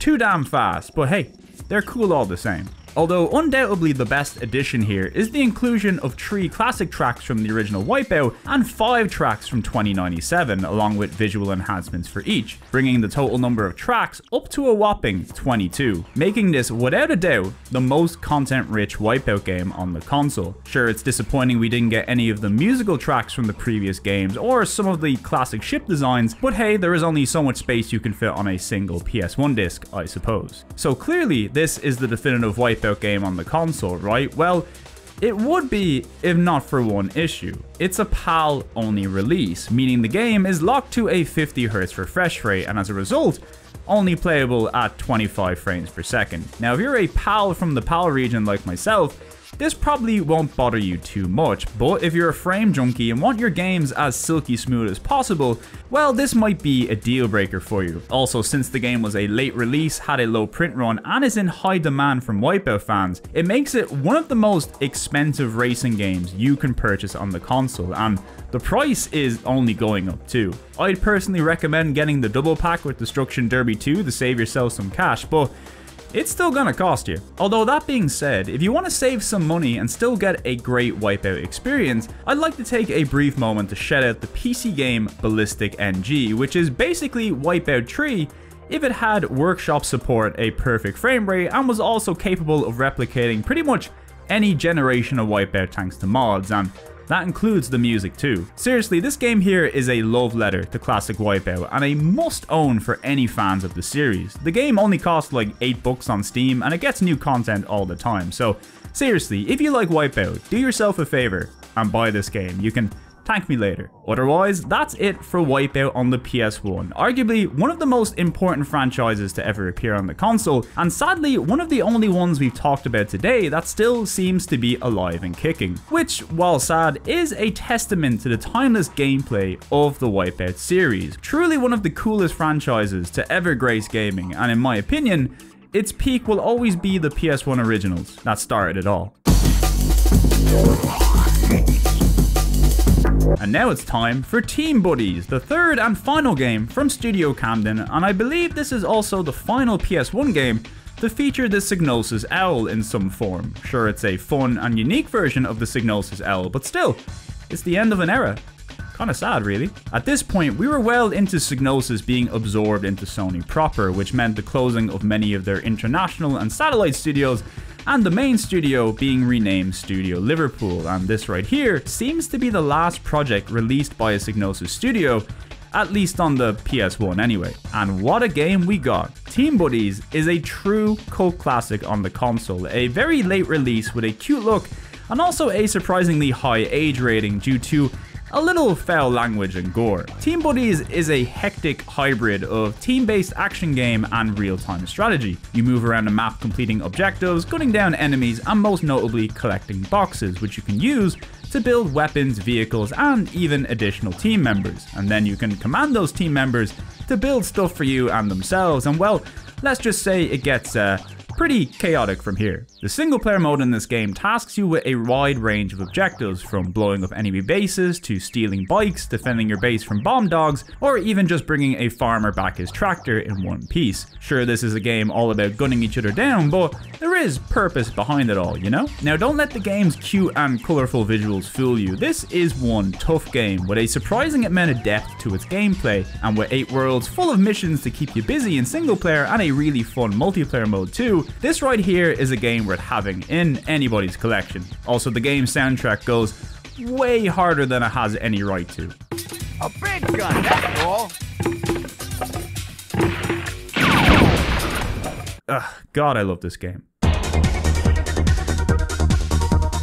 Right, so remember how I said Team Buddies was the last game on the console to feature official Psygnosis branding and logos? Well, the remaining games on this list I figured I should include anyway, because firstly, they're all series and developers Psygnosis dealt with previously, and secondly, they've all been published by Sony themselves, who are also technically one and the same as Psygnosis anyway, so it's safe to assume if Psygnosis did exist at this point, it would have been them who published them. Plus, it's also an excuse to show off more games, and hey look, if you stayed this long, what's a few more games, am I right? So yeah, here's Formula 1 2000, released in the year 2000, and once again from Studio 33. Also, try not to confuse this game with EA's new Formula 1 series called F1 2000, which is also being developed by Visual Sciences, the team responsible for Formula 1 98, aka the one nobody likes. Good luck with that, EA. So, good news everybody, Formula 1 2000 is once again another good Formula 1 game. It builds on the improvements we've seen in Formula 1 99 and solves the issues relating to missing content by adding back the arcade mode, which has now been retooled to feature unlockables and progression specific to arcade mode, meaning if you wanted to skip all the simulation stuff, there's practically a whole game's worth of content in the arcade mode, which is a great addition for more casual fans. Also, they added a little quiz during the load screen, which I am absolutely terrible at. My brain is just filled with dumb video game facts and nothing useful or cool, unfortunately, but hey, That's the life I chose. As for the gameplay itself, well, frankly, this is the best the games have felt since F1 97, not to mention the game continues to jump leaps and bounds in the graphics department. This right here looks like an end-of-life PS1 game, let me tell you. Of course, the game also features the expected 2000 updates to the teams and tracks, so, you know, you won't be disappointed here. As of right now, this is the only other F1 game that's come out that I would consider a must-own next to F1 97, but you may just want to wait a little bit before you commit to picking this one up, because... Hey, would you look at that? It's Formula 1 2001, which made its way to the PS1 in October 2001. Who'd have guessed? This is also our only game from 2001 on the list, which is not surprising considering we're well into the 6th gen of consoles by now. But in spite of this game also coming out on the PS2 with Studio Liverpool themselves at the helm, Studio 33 is still trucking away, making sure us lowly PS1 owners have something to tuck into. And in something you really don't see too much of nowadays, this last gen version of a multi-platform game has had a lot of love put into it, giving us what arguably might be the best and most complete F1 game on the console. In many ways, this game is just a further enhancement of what we've seen in Formula 1 2000, with more improvements and longevity to the arcade mode, a more refined version of the simulation experience we all know and love, more teams and tracks, and of course, a few more bumps to the graphics. I especially like the UI and menu design in this one. Once again, a very unimportant thing to compliment, but hey, I like what I like. Also, it has even more quiz questions this time around, so you know, clearly that worked out for them previously. The reason why I said hold off on Formula 1 2000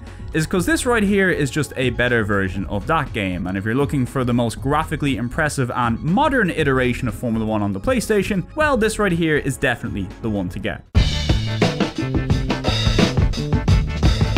I know what you're thinking, more Formula 1 games. Well, don't worry, this is the last one on our list, and probably the weirdest and most obscure one too. It also happens to be a PAL exclusive, because only people in PAL regions were buying PS1 games around this time, I guess. Once again, Studio 33 are behind the wheel on another racer, but this time around they dedicate the whole game to the arcade mode, and not only that, they turn up the wackiness a few notches too by adding power-ups into the mix, making the game kind of like a Formula 1 kart racer hybrid, or a more realistic F1 race stars.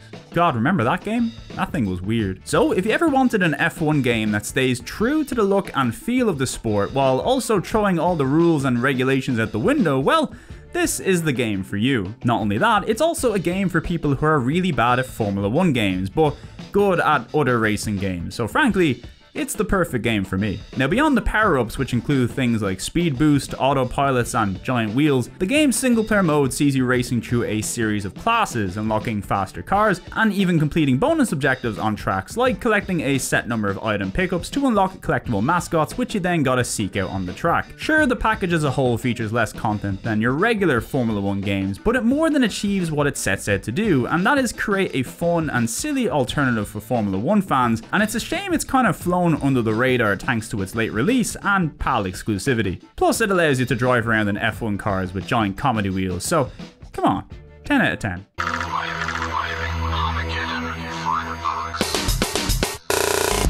Well, this is it, our final game on the list, and maybe one of the console's biggest deep cuts. It's Firebugs, aka that other roll cage game, once again coming from attention to detail and published by Sony exclusively in PAL regions. Now, some people refer to this game as Roll Cage 3, some people call it Roll Cage Kiddies Edition, but whatever you want to call it, Firebugs is very much a racer in the spirit of the Roll Cage games that came before it. The high-octane all-terrain racing returns, only this time with a more bright and cheery color palette and aesthetic, not to mention a new cast of characters and some fun new worlds and tracks to explore. I suppose the new look and younger characters are what give this game its reputation as a Roll Cage Kids, but the game itself is also notably easier this time around with more forgiving AI and some notably smoother handling as well, in my opinion. Now, thankfully, none of this takes away from the fun gameplay on offer. It just feels a little bit different while also remaining very familiar. I'd say it's more like a spin-off to Roll Cage than a true sequel, but needless to say, if you're craving a little more Roll Cage on your PS1, it certainly won't disappoint. Also, the soundtrack is another sleeper hit on the console. It features a mixture with great tracks from ATD's in-house composer ACK, and also notably some tracks from the Finnish group Bomb Funk MCs, who many will know from their 90s mega hit Freestyler, the video for which introduced me to the coolest man alive, who not only had the shiniest jacket around, but comes with a PS1 controller as an accessory. What a Chad. Anyway, their songs, as you'd imagine, are pretty great. The essence, feel the presence, the mic intense, the flow that makes it pleasant. Yes, we make a difference with the vibe. Now this would be the last official Rollcade style game from ATD, unfortunately, and another series to live and die on the PS1, I'm sad to say. But its spirit does live on thanks to a game called Grip Combat Racing, which is very much the modern spiritual successor to the Rollcade series. It's available on pretty much every platform, and is usually cheap as chips, so if you're craving a little more roll cage in your lives and have played through the PS1 games a few too many times, well, make sure to give this game a look. Well, there you have it folks, that's a brief look at every Psygnosis and Psygnosis adjacent game released on the PS1, or at least I think it was anyway. I'm sure if I missed anything, somebody in the comments will let me know in a polite and kind way that doesn't make a mockery of me in the slightest. Anyway, I hope that was a nice walk down memory lane and also a fun introduction to the diverse roster of games Psygnosis brought to the PS1. There's pretty much something for everybody here, and while not all the games were winners, with some being notably worse than others, the vast majority of games here are still worth playing today, many of which I consider some of the best games in their respective genres and definitive must-owns for the console. It's a shame Sony more or less eroded and eventually killed what was one of their most innovative and exciting studios, but you never know, Sony still do own the trademarks to Psygnosis and a wide variety of their franchises. Games like Colony Wars, G-Police, Destruction Derby, Team Buddies, these all still have the potential to come back in some form or another. Of course, going by modern Sony's AAA heavy strategy nowadays, the odds of this happening become increasingly more unlikely as time goes on. For me, personally, I would love to see Sony bring back Psygnosis and start a trend of retro revivals. The PS1 aesthetic has never been more popular thanks to the plethora of indie games replicating this style. If Sony could give us modern versions of classic titles but still keep the old PS1 aesthetic in place, that for me would be the perfect way to revive the Psygnosis brand and allow Sony to honour its history and many forgotten franchises, while introducing them to newcomers and old fans alike. Of course, it'll likely never happen, but hey, a boy can dream. Anyway, thank you for sticking around during what was almost definitely another obnoxiously long video. I learned a lot today, and I hope you did too. Of course, I'd like to give a very special thank you to my lovely Patreons who help make videos like this possible, including fine folks like Alan Castellan, Crimson Cyclist, Dave Nolan, Doma, Globe99, Kyle Winter, Moomatron, Moomin Biscuit, Trans Rights Are Human Rights, Mr. the Joshmon, and Richard Kramer, who all subscribe at the Fan++ tier. I'll be back again soon with more long PS1 content, but until then, I'll leave you with some questions. What Psygnosis PS1 game was your favourite, and which series would you like to see return today? Let me know in the comments below, and I'll see you next time at another, show. Christ, what am I saying?